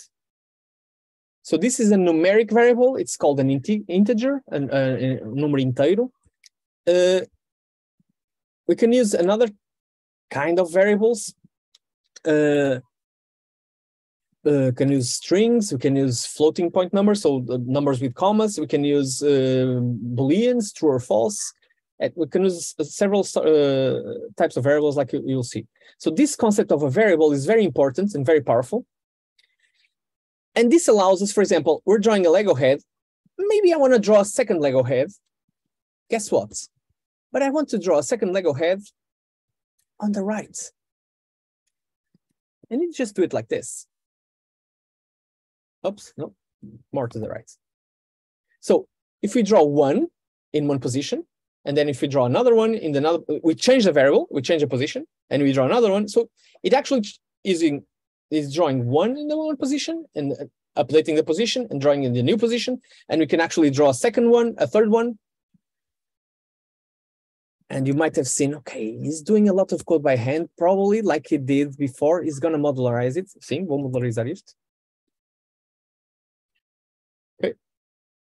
So you can actually start drawing things, changing positions according to the variables. Okay. So drawing relatively to one point and changing the origin point according to a variable. So if the origin point changes, all the drawing changes. Sim? E isto é o princípio da coisa. Estamos a ficar muito perto de uma visualização. Claro que, of course, that this is not very practical to draw this, to draw it like this. So I'm going to change, I'm going to slightly change. So this was I'm going to save this. Save file. Duplicates, and I'll add it later by functions duplicated and variables. Okay, save. I'm gonna go back. I'll put it on the folder later for you to see. If you there's already a sketch called variables and data types that explains basic variables like string variables, number variables over here, but I find it more useful for us to see this applied in a real context. So I'm just going back to our drawing. So declaring variables, initializing variables, and using the variables. So I'm just updating the variables and using them. Of course, this is not very practical because it would be more fun instead of always doing this. I would just say, I want the X to be here, and I want the X to be here. So this first number could be our X. Draw a new. So what this does is, instead of always saying this is the new X, draw me in new Lego head, we can actually give a number inside the function like we did for the rectangle, and this variable, this is a specific kind of variable, it's called a parameter, número, it's a number that we pass it to the function, and this number will be received by the function. You might imagine this as an outlet. When, for example, in America, you have, or the UK, you have outlets with 3 pegs and 3 holes. So things have to connect. And right now we have 1 peg, 1 hole. It has to connect. So this variable that goes inside has to connect with this thing over here. So it's gonna send the number, and it has to receive the number. Okay, it has to connect. So I'm using a special kind of variable, a parameter. I'm going to receive it here. So I'm going to send 100, and it's going to store temporarily the number 100 inside the function, and it's going to use it. So this special kind of variable, this parameter, the way I'm doing it, I'm using an underscore. I could be saying like, this is the X, like here, and this will connect. I'm just using the underscore to let you know that this number is plugging in. This is coming from outside, okay? So like a connecting stroke. So I'm just gonna say it's receiving an X here. And right now, if you press play, it's already doing this, okay? Without having to say the variable. So I'm sending a number, a variable, drawing a Lego head with a function with parameters, okay? X. Usually I comment out the, I just copy paste this and put it over here for me to know when to call the function, I need to call it with 1, 2, 3, 4, 5 parameters. Okay, because as you might have guessed, I'm just moving it horizontally, but I'm going to move it also vertically. So I'm calling it with 100 horizontal, 250 horizontal, 390 horizontal. Whenever I call it, whenever I draw Lego head, it gets drawn with a different position. I just use the X. So you might have guessed it. I'm just going to do Y also. And I'm going to say, okay, it's going to receive a value for Y. Y. You should do spaces between this stuff because it's easier to read. Otherwise, it just gets too complicated. Okay, this one is not me. This is this one. Y. And yeah. And yeah, this one. Y. So right now, yeah, I don't have the Y. So it's expecting me to receive 2 parameters. So here, I'm sending 2 parameters. And it's expecting me to send 2 parameters. So I will have to say 200, 200, 200. Okay. But right now, I'm not obliged to draw them all on the same position. I can just say 100. And I can say 300. And I can say mouse Y. So one of them will be moving according to my mouse. So the fun of using variables is that it gets updated every time we draw. Okay. And we can use the same drawing with different properties, different conditions. So if I want to draw it bigger or smaller, I can just give it another variable.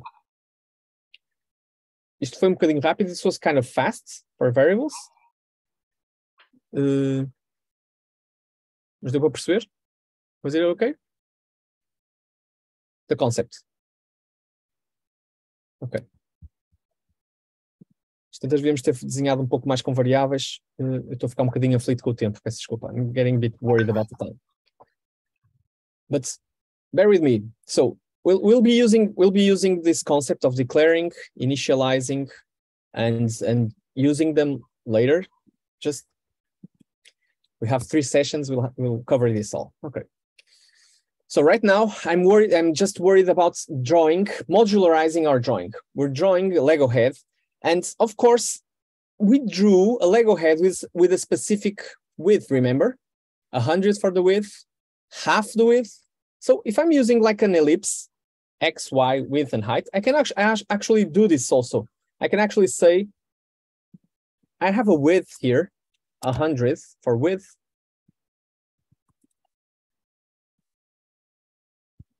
Okay.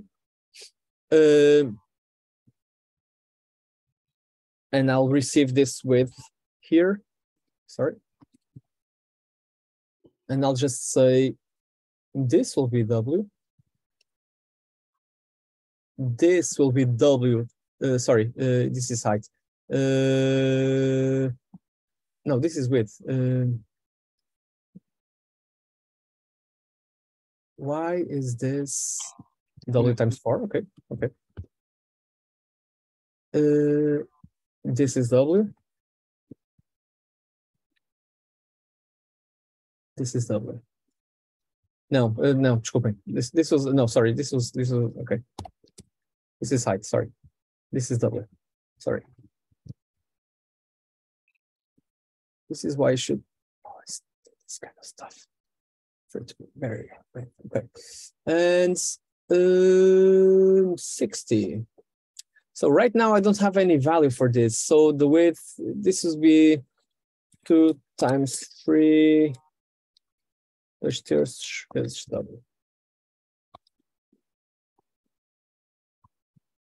Okay, this will be something like this, 2/3 of width.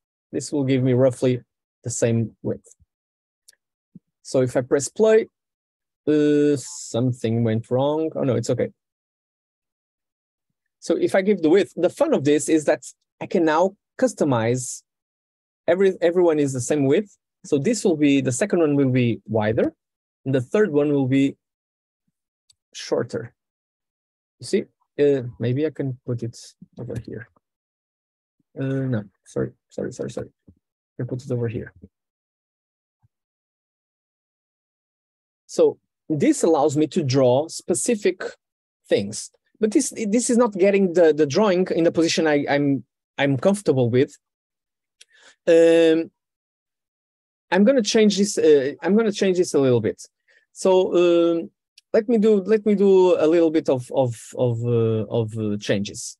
So I'll just use these variables for the Lego head. So I'll just use change the name of the variable. Every variable has to be declared with the name. So I could call it Lego width, like this. The Lego width will be 100. Okay, and I'll change this. I'll change this later. Just bear with me for a second. I want to explain something. This will be the scale. Sorry, my computer is really slow. This will be the scale. Sorry. So I'm gonna, instead of using the width, I'm using the width as a variable. So I'm just gonna say Lego width here, Lego width here, Lego width here, and Lego width here. This will still give me the Lego head. What I want to do is to scale this Lego head. So before, this is a very important concept. I'm going to explain the matrix transformation. So instead of always drawing things in a specific position, I'm going to always draw from the zero. Let me go into the matrix, push matrix, pop, push matrix. Reference. Transform. Yeah. Push and pop. Okay, push and pop. Okay. I'm going to put this here, push and pop, sorry. Yeah.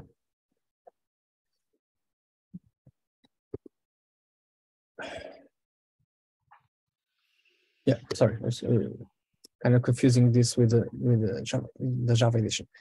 So I'm going to do a different kind of editing because I'm going to do a scale. So sorry about this. Instead of always drawing from the center, sorry, instead of drawing from a specific position, I'm going to draw everything always from the zero. Okay. Instead of drawing it to the right, I'm going to move the paper to the position I want to draw and always draw it from the zero. This allows me to do rotations and scaling independently of each object. If you ever did 3D, you kind of know what I mean. I'll just do a quick explanation like this. I'm not, instead of moving the object over here and drawing, because now I want to say I want to scale this to be bigger.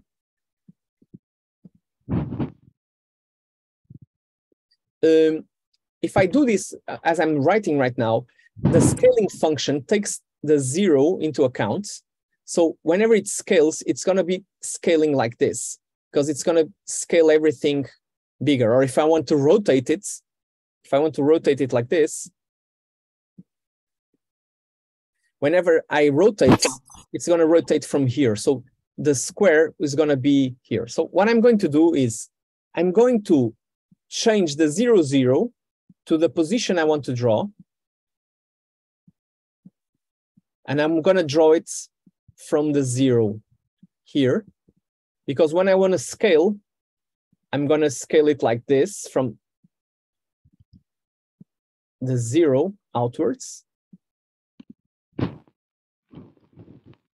And if I want to rotate it, I'm going to rotate it from the 0 and not from here. And it's going to rotate. So what's this call is, it's called a matrix transform. So I'm going to change the 0, 0 matrix onto the position, onto the new position. So sorry, em português. O que eu vou fazer é mudar a posição do 0 para poder aplicar transformações de escala, rotação, lock hot scale. Se algum de vocês já fez 3D, sabe que temos que fazer isto. Mudamos a posição do cursor para aplicar transformações e voltamos a pôr tudo no mesmo sítio. So, let me just go into here. First, we have to say push to freeze the state of the drawing, change the coordinates, and then in the end, we have to do a pop to put everything back. So what we're going to do is say, whenever we're drawing, we're going to do a push.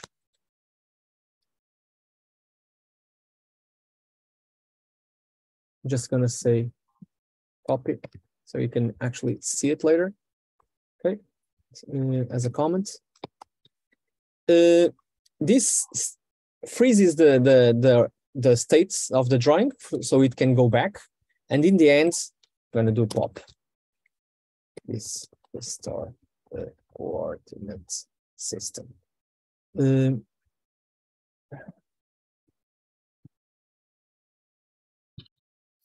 I'm really getting stressed about the time. Sorry about this.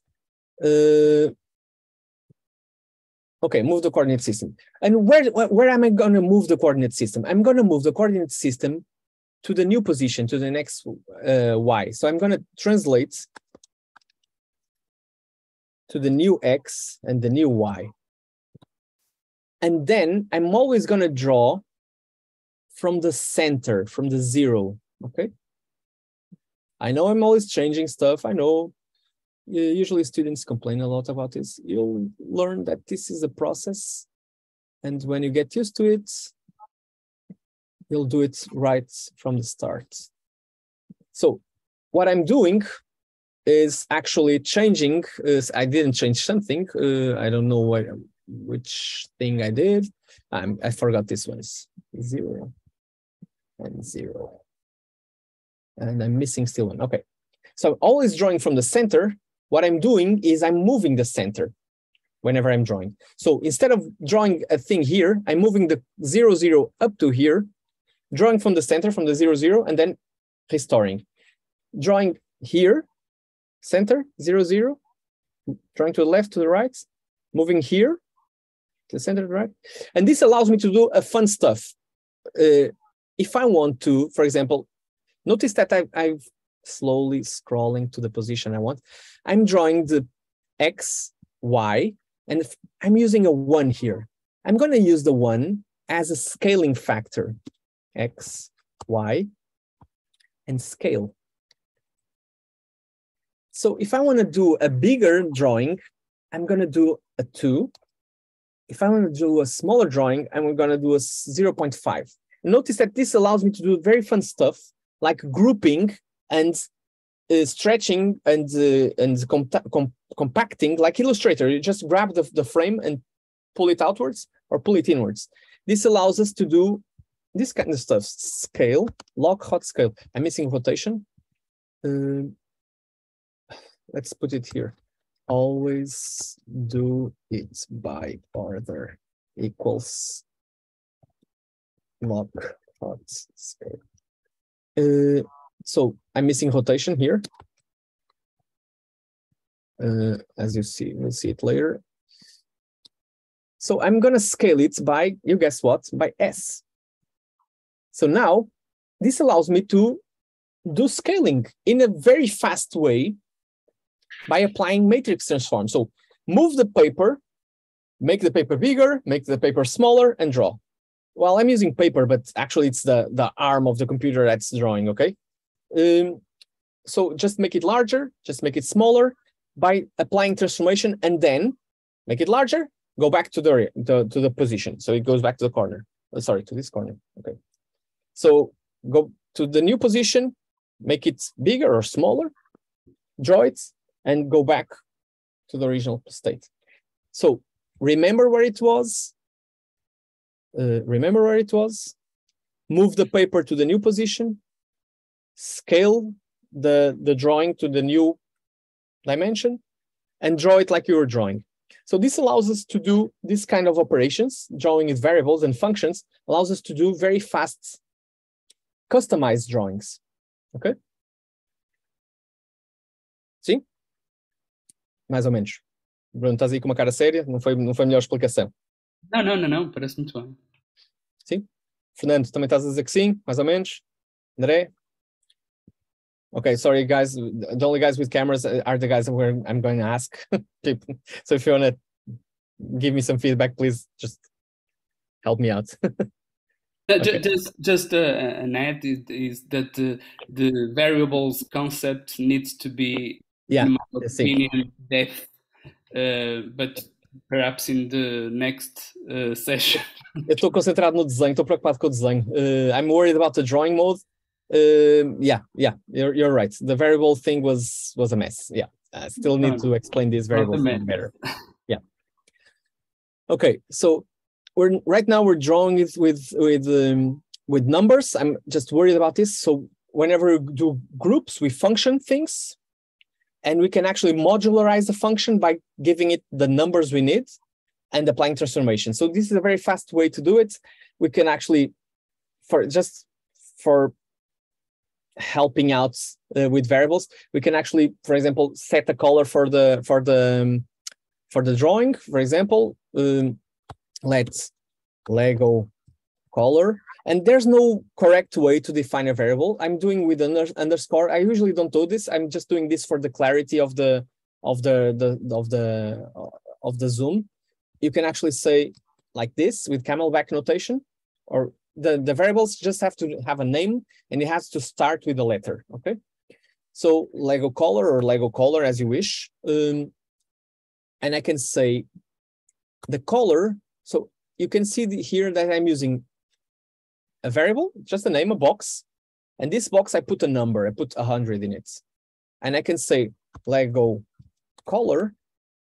I can put a color inside. This is strange, but actually color is also a number, but you can say color, and I can say 230, 200, I don't know, 0. And whenever I want to change the color of the Lego, I just say this guy here, the fill, gets filled with the variable I want to use. Okay. So right now it's going to change into a lighter yellow. Yeah, a paler yellow. But I can, whenever I want to change it, instead of changing the color down there, I can just change it here.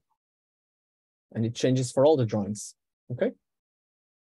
So variables, the difference between variables and parameters, I'm using a special kind of variable, a global variable. It's controlling every drawing I'm using, because I'm using one. It's like a palette, a color swatch. I'm always referencing Illustrator and InDesign, sorry. Usually I'm used to teaching graphic design students, so the reference are Adobe programs. So it's like using a swatch on the color panels, and I'm defining this color in the swatch panel. So I'm just changing the color in the swatch, and this is using the swatch Lego color. So variables get used, for the sake of simplicity, variables get used globally, okay? We use variables across the whole program, and parameters get used specifically in each instance of the drawing. We'll later figure one way to do this also.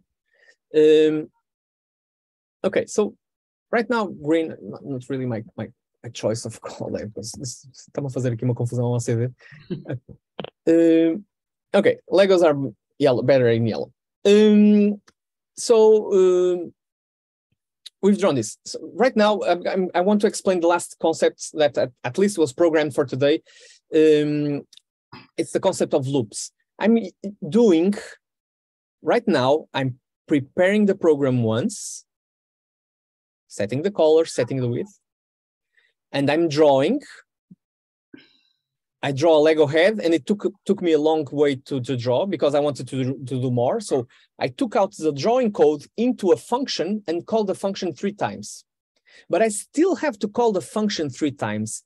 And if I want to draw, it's like when you're thinking about data visualization and the examples I showed you, they don't draw 3 things. They draw 3,000 things. Okay, you want to draw very big data sets. And that's the thing with visualization in computers. You draw many data points. So what we're going to do is we're going to find a way to automate this. So we want to do this in cycles. So I want to do 1, 2, 3, 4, 5, 10, 1,000, 2,000 times. And the computer is very good at doing things in the rough. He's a brute, brute force. Raw way. I don't know. The raw code. So the way to do it is I'm gonna call this Lego function many times, and the concept is a loop. So I'm gonna open the reference. Sorry about this. Reference. And I'm gonna show you. So we're moving out of the drawing section, okay, and going to the logic session. With the logic session will be started today and finished in the next session. Okay, so the logic section of coding should be probably over here in structure. I have no clue. I have no clue where it is. For okay, help. 4 is in the foundation. Okay, so it's a very foundational concept. So it's in the foundational foundation. Here, foundation. Okay, so its core concepts are here in the foundation. Eles atualizaram isto. So they've updated this to let's const. Okay, we haven't seen this one. We're gonna see this one in the next section. The function we've been seeing today, and we're gonna do the for. Okay, this is a loop. Okay, this allows us, just creates a loop that's useful for executing multiple times. It's pretty obvious. So we're going to do it 1, 2, 3, 4, 5, 1,000 times. So a loop is the way to do it. And the way this works is like this. Maybe I should save this. I'll save it later. Okay. Duplicate. Yeah. Okay. I'll organize it later and I'll go back to my original code. Sorry about this. Just to get this thing always on the same page. And this will be, oops. But this will help us to clarify the variables also. Maybe I should have dedicated 15 more minutes to variables. Okay, I'm trying to go very visually today because whenever I try to explain this, I always go the engineer way, and it's. I think that people kind of get bored with this. Sorry about this. I'm trying out a new thing with you. So I want to draw Lego head. So multiple times. So instead of just going 1, 2, 3, whenever you copy paste code or you write the same code more than once, maybe there's an easier or an automated way to do this in the computer. So you just go for a loop. Cycle. Maybe it's easier if I say cycle over here. So to do a loop is something like this. I'll just write it again. It's easier. Okay. Whenever you I'll write it from the beginning. You just write for. Whenever you write something in the computer, like this is a function, an instruction or a function, whenever you open a parenthesis, close the parenthesis. Whenever you open a code block, close the code block. So the editor already helps us doing this because this is very easy to make mistakes when you do this kind of stuff. So the for loop just says, computer, while something that runs here is true, do something. So what it does inside here is say, okay, the computer will draw Lego head. I'll just say Lego head. The preference constitute Lego head, and I'll just say, for now, I'll just say like this. Draw me a Lego head, position X 100, Y 100, and 1. So it will draw a Lego head in the same position. And how many Lego heads I want to draw? Let's start with 5. And how do I tell the computer to do 5 Lego heads? So I'll say, computer, start counting from 0. So I'll have to say to the computer, you have to start counting. So you have to create a variable, let I. So the number I is usually called for iteration. Iterator. I think it's like this. You say uma iteração, ciclo. So you start with a number, and you tell the computer there's a number called I equals 0. Start with 0. And the computer goes, okay, I'm starting with 0. I'm using my hand, the fingers in my hands to do 0. So starting with 0 and say, do something while the fingers in my hand, the numbers reach 5. Okay, so I under 5. So under 5, I have 5 fingers. So the people who are not used to computer programming, count with me. 0, 1, 2, 3, 4, 5. Sorry. Yeah, 0. So, looks like my computer finished. 0. So 0 is the first one. 0, 1, 2, 3, 4. Desculpem. Use the fingers in my hand. Start with 0. The first number is 0. 1, 2, 3, 4. So actually, if you count with 0, 1, 2, 3, 4, you have 5 fingers, so it only counts to 4. So that's why you have 5 under 5 and not equal to 5. So otherwise it will be 0, 1, 2, 3, 4, 5, and it will be 6. So computers it's really useful to start counting with 0. You'll see this property later when we're using the JSON for accessing arrays. So don't fight it. Don't be like me. I fought this for a long time. Just start counting with 0 and it's easier. So the number 0, start counting with number 0. The first one is 0, 1, 2, 3, 4, and the 5, it's already out. And you do it, whenever you do it, change this number plus 1. The number I, whenever you do once, so the code will run, draw a Lego head, run again, draw a Lego head, run again, draw a Lego head 3 times, run again, draw a Lego head 4 times, run again, draw Lego 5 times, and stop, because the next will be 6. Whenever you do this, the I will be equals to I plus 1. So you start with 1. You start with the number 0, and then you draw Lego head, and you add 1 to the I, and then it's 1, and then it's 2, and then it's 3, and then it's 4, and it's 5, doesn't do again. So it goes like this, like this, like this 5 times, and then it continues to run something again. Okay, so this code gets stuck in a loop and gets drawn 5 times, and then it goes after the loop. So what this does, it's drawing the Lego head 5 times, but we only see it once. What's the problem here? The problem here is that we're doing the Lego head always in the same position. But we can actually change the position according to the number of times we draw it. So, for example, I want to draw it 5 times to the right. So, guess what? The Lego head has 100, the size is 100, so I'm going to move it 150 to the right. So I'm going to move it plus 150 times I. Why am I doing this? Because I'm doing this because whenever I draw the Lego head, I draw it on 100. And if you multiply the first number, 0, times 150, it's 100 plus 0. But the second time it runs, it's 100 plus 1 time times 150. So it's 100 plus 150. So it gets moved to the right. So the second time, it's 300 plus 100. So it's starting to move slightly to the right. And we get our Lego heads moving to the right. So these Lego heads are quickly going out of the screen. We could increase the size of the screen.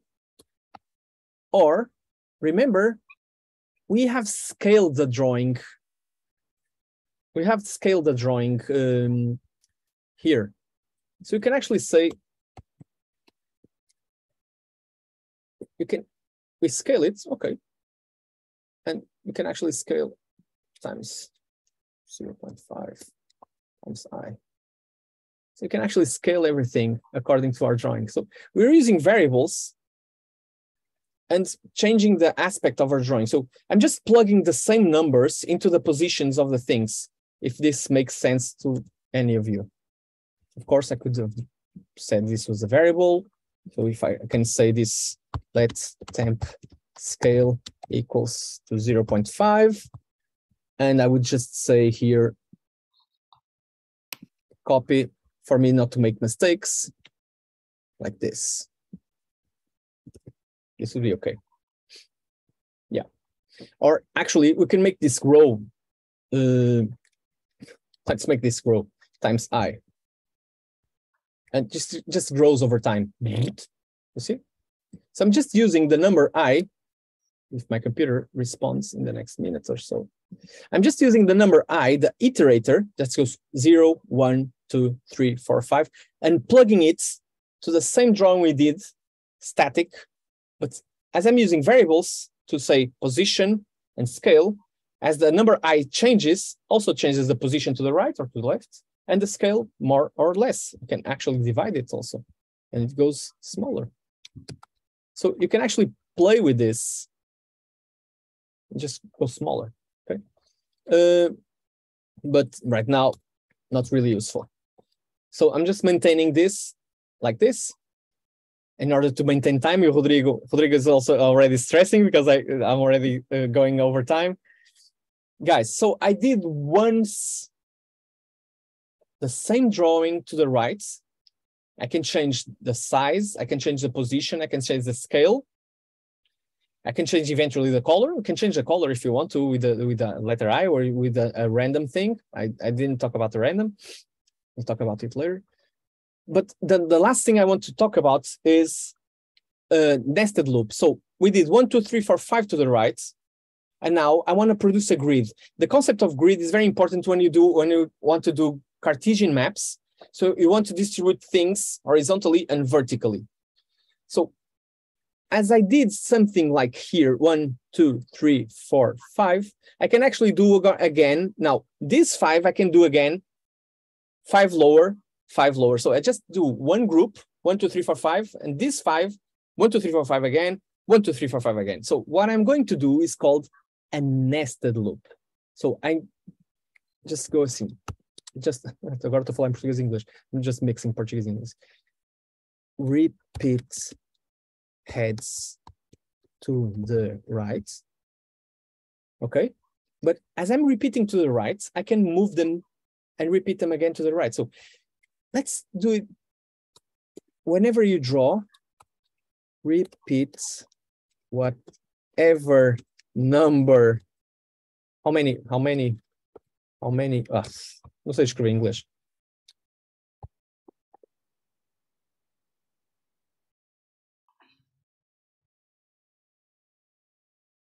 In columns, in any number of rows. So I have a 1, 2, 3, 4, 5 columns of heads. I want to repeat these columns in 3, 4, 5, 6, 10 rows. So what I'm going to do is this for loop is going to be nested inside another loop. So I'm going to say for, guess what?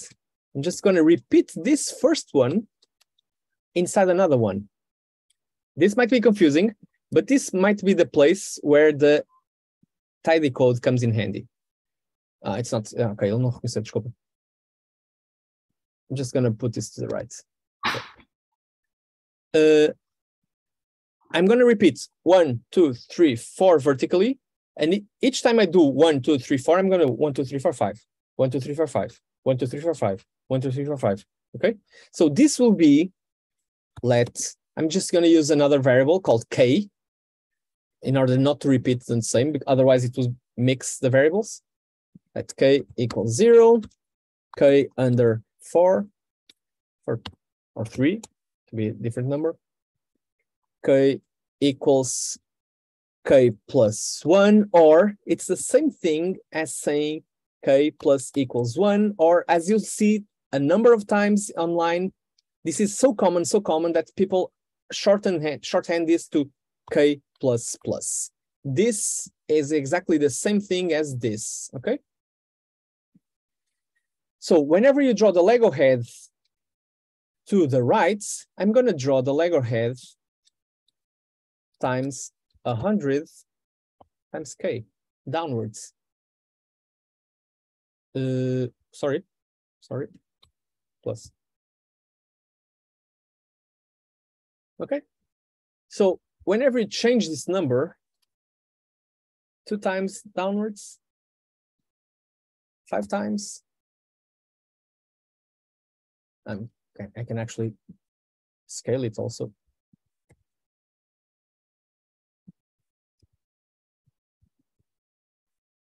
O que é que eu fiz aqui?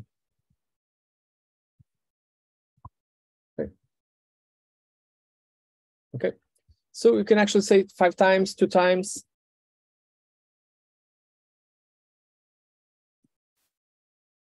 And you see the looped Lego head. And just in order to comply with time, I know I'm missing the variables and I'm missing the import media files as the text from the program, but there's still time to go over them in the next session in order to produce this responsibly. So for today, in order to keep time, that's already past my hour. Eu não sei, Bruno, isto para mim é um recorde. Só passar 7 minutos do tempo. Eu nunca compro horários, ok? Eu demoro sempre mais tempo do que o jogo. Não, deixa só fazer aqui um ponto de situação com o Rodrigo. Eu, por mim, está controlado. Não sei, Rodrigo, o que é que tens previsto? Não, isto para mim, se praticarem isto de hoje para a próxima sessão, isto já foram muitos conceitos. Portanto, é preciso mesmo necessário parar e perceber este código. Eu posso tentar comentar o que está aqui a faltar. Acho que está mais ou menos indicado com o help, mas estes conceitos são fundamentais. Este desenhar com trocar a posição da matriz. Portanto, nós vamos desenhar bolas diferentes, formas diferentes na posição do gráfico, e vamos transformar a matriz sempre que desenhamos. Portanto, isto para mim é fundamental ficar assente. O que vem a seguir pode ser feito mais ou menos de forma rápida, mas temos que nos concentrar na matéria. Mas podemos ficar por aqui hoje.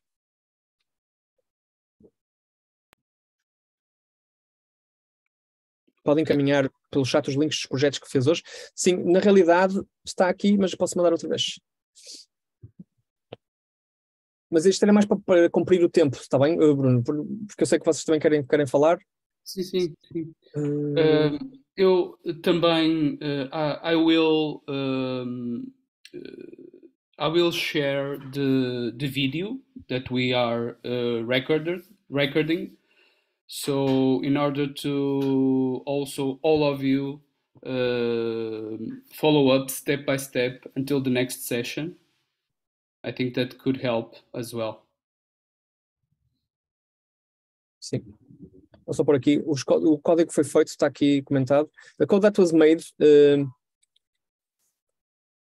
during the section, this first session has the PCD IVP5 prefix, and I will add from today until next Wednesday. I will add this is what is expected. It's still uncommented. I will comment this out. This is what is expected for us to do. We'll do less than this, okay? We'll do less than this because this is kind of complex. We'll do just one slider because this is actually changing things. And there's a bug somewhere over here. We'll do less than this, but we'll use everything that's in this code. So what we have been doing today is preparing this matrix structure, like you're seeing here. So we're preparing the way to loop through all the data. And in the next session, we'll put text and learn how to read the points and place them in specific points of the data. So, of course, I'm doing dots, but we can do mouths, Legos, monsters. I don't know, and I'll add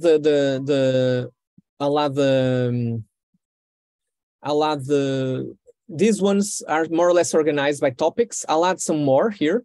We're still missing the conditions. As you see, some of the examples have the same, not exactly the same thing, because this was a previous workshop that used a similar logic. but the concept is over there, and these are already commented. So if you want to study this stuff, the link that you received in the Eventbrite and the link that's here on the chat, it's this link. And we're just missing one file that should be over here.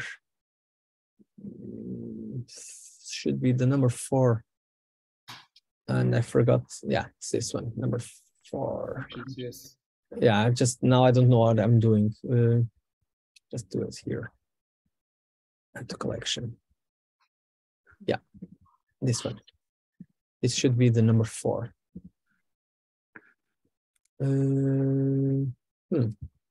Should it be the number 4? No, okay, eu vou corrigir isto. I'll correct this and add this later, and I'll check if it's everything is commented, so you can see. Ruth, estavas a perguntar aqui? E se nas referências vamos encontrar informação sobre as variáveis, porque confesso que me perdi um bocado a partir disso. Estava tudo aí muito giro. Eu vou partilhar o vídeo, para além do vídeo, agora falando, mas eu acho que depois podemos partilhar com todos, aliás, faz todo sentido partilhar com todos. Agora falando da pós-graduação, eu vou partilhar não só o vídeo, como também estas páginas que o Pedro foi gravando. Eu neste momento tenho aqui os links, no fundo. Sim, nós a partir do link que o professor Pedro colocou das coleções, conseguimos ir às coleções de tudo aquilo que eu estava a mostrar e depois conseguimos ir a este ficheiro em específico, não é? Sim, sim. Além disso, podemos ir, também vou partilhar especificamente o ficheiro relativo às funções e às variáveis. Ok, pronto, acho que foi aí que me perdi. E vou pôr no Teams, pronto, já no módulo... Sim, assim ficamos todos com acesso, ok, obrigada. Do UX, está bem, mas depois faz sentido partilhar com todos os que fazem parte do workshop. Ok, eu começo a próxima sessão por variáveis, faço um pequeno bloco de desenho para variáveis, só para relembrar, porque realmente foi muito rápido, e pronto, esta coisa de tentar fazer as coisas em 2 horas, às vezes é um bocado exigente demais. Enfim, peço desculpa. Não, está perfeito, Pedro. A variável é de facto um conceito fundamental na computação. Pronto, eu queria era chegar ao desenho o mais rápido possível e pronto, meti os pés pelas mãos, peço desculpa. Não, foi perfeito para o tempo que tivemos. Pronto, quarta-feira continuamos, não é? Não sei, agora refiro-me só aos alunos do IEX. Rodrigo, eu vou abrir uma sessão no Teams, nos vemos lá em 5 minutos, pessoal, só para vocês também fazer um bio break. Ok, para quem não é da sessão, obrigado por terem estado presentes. Thank you all for being present. I hope to see you all in Wednesday and on Thursday for the continuation of this. So we'll recap the variables, so how to use variables in different modes, although we'll just need numeric modes for this workshop, and go through the text. I believe it was the thing that was missing from the Eventbrite program that was planned. And we'll break down, so we'll start a new sketch. So study this sketch, how to draw its functions with properties, with colors. And you might want to see the matrix and so on, because we'll be using those concepts, getting data and drawing new data. Okay, so right now we're using data ourselves, but we will fetch the data from external source and use this data to plug into our drawing. Yes. Okay, portanto, espero ver-vos a todos. I hope to see you all on Wednesday. Until then, do some practice. Send us some drawings if you want to send us some monsters, some Legos. Usually I do this in class, and Rodrigo also does this. I usually encourage people to draw robots or Legos, so because it's easy. So if you want to send us some drawing, it would be cool to do some print screens and show them in the conference. So if you want to send them, we'll be proud to show your creations until then. Yes. Obrigado, professor Pedro. Até quarta. Obrigado a todos. The link will be the same, okay? Wednesday. Obrigado. Um abraço. Até já. Noite a todos.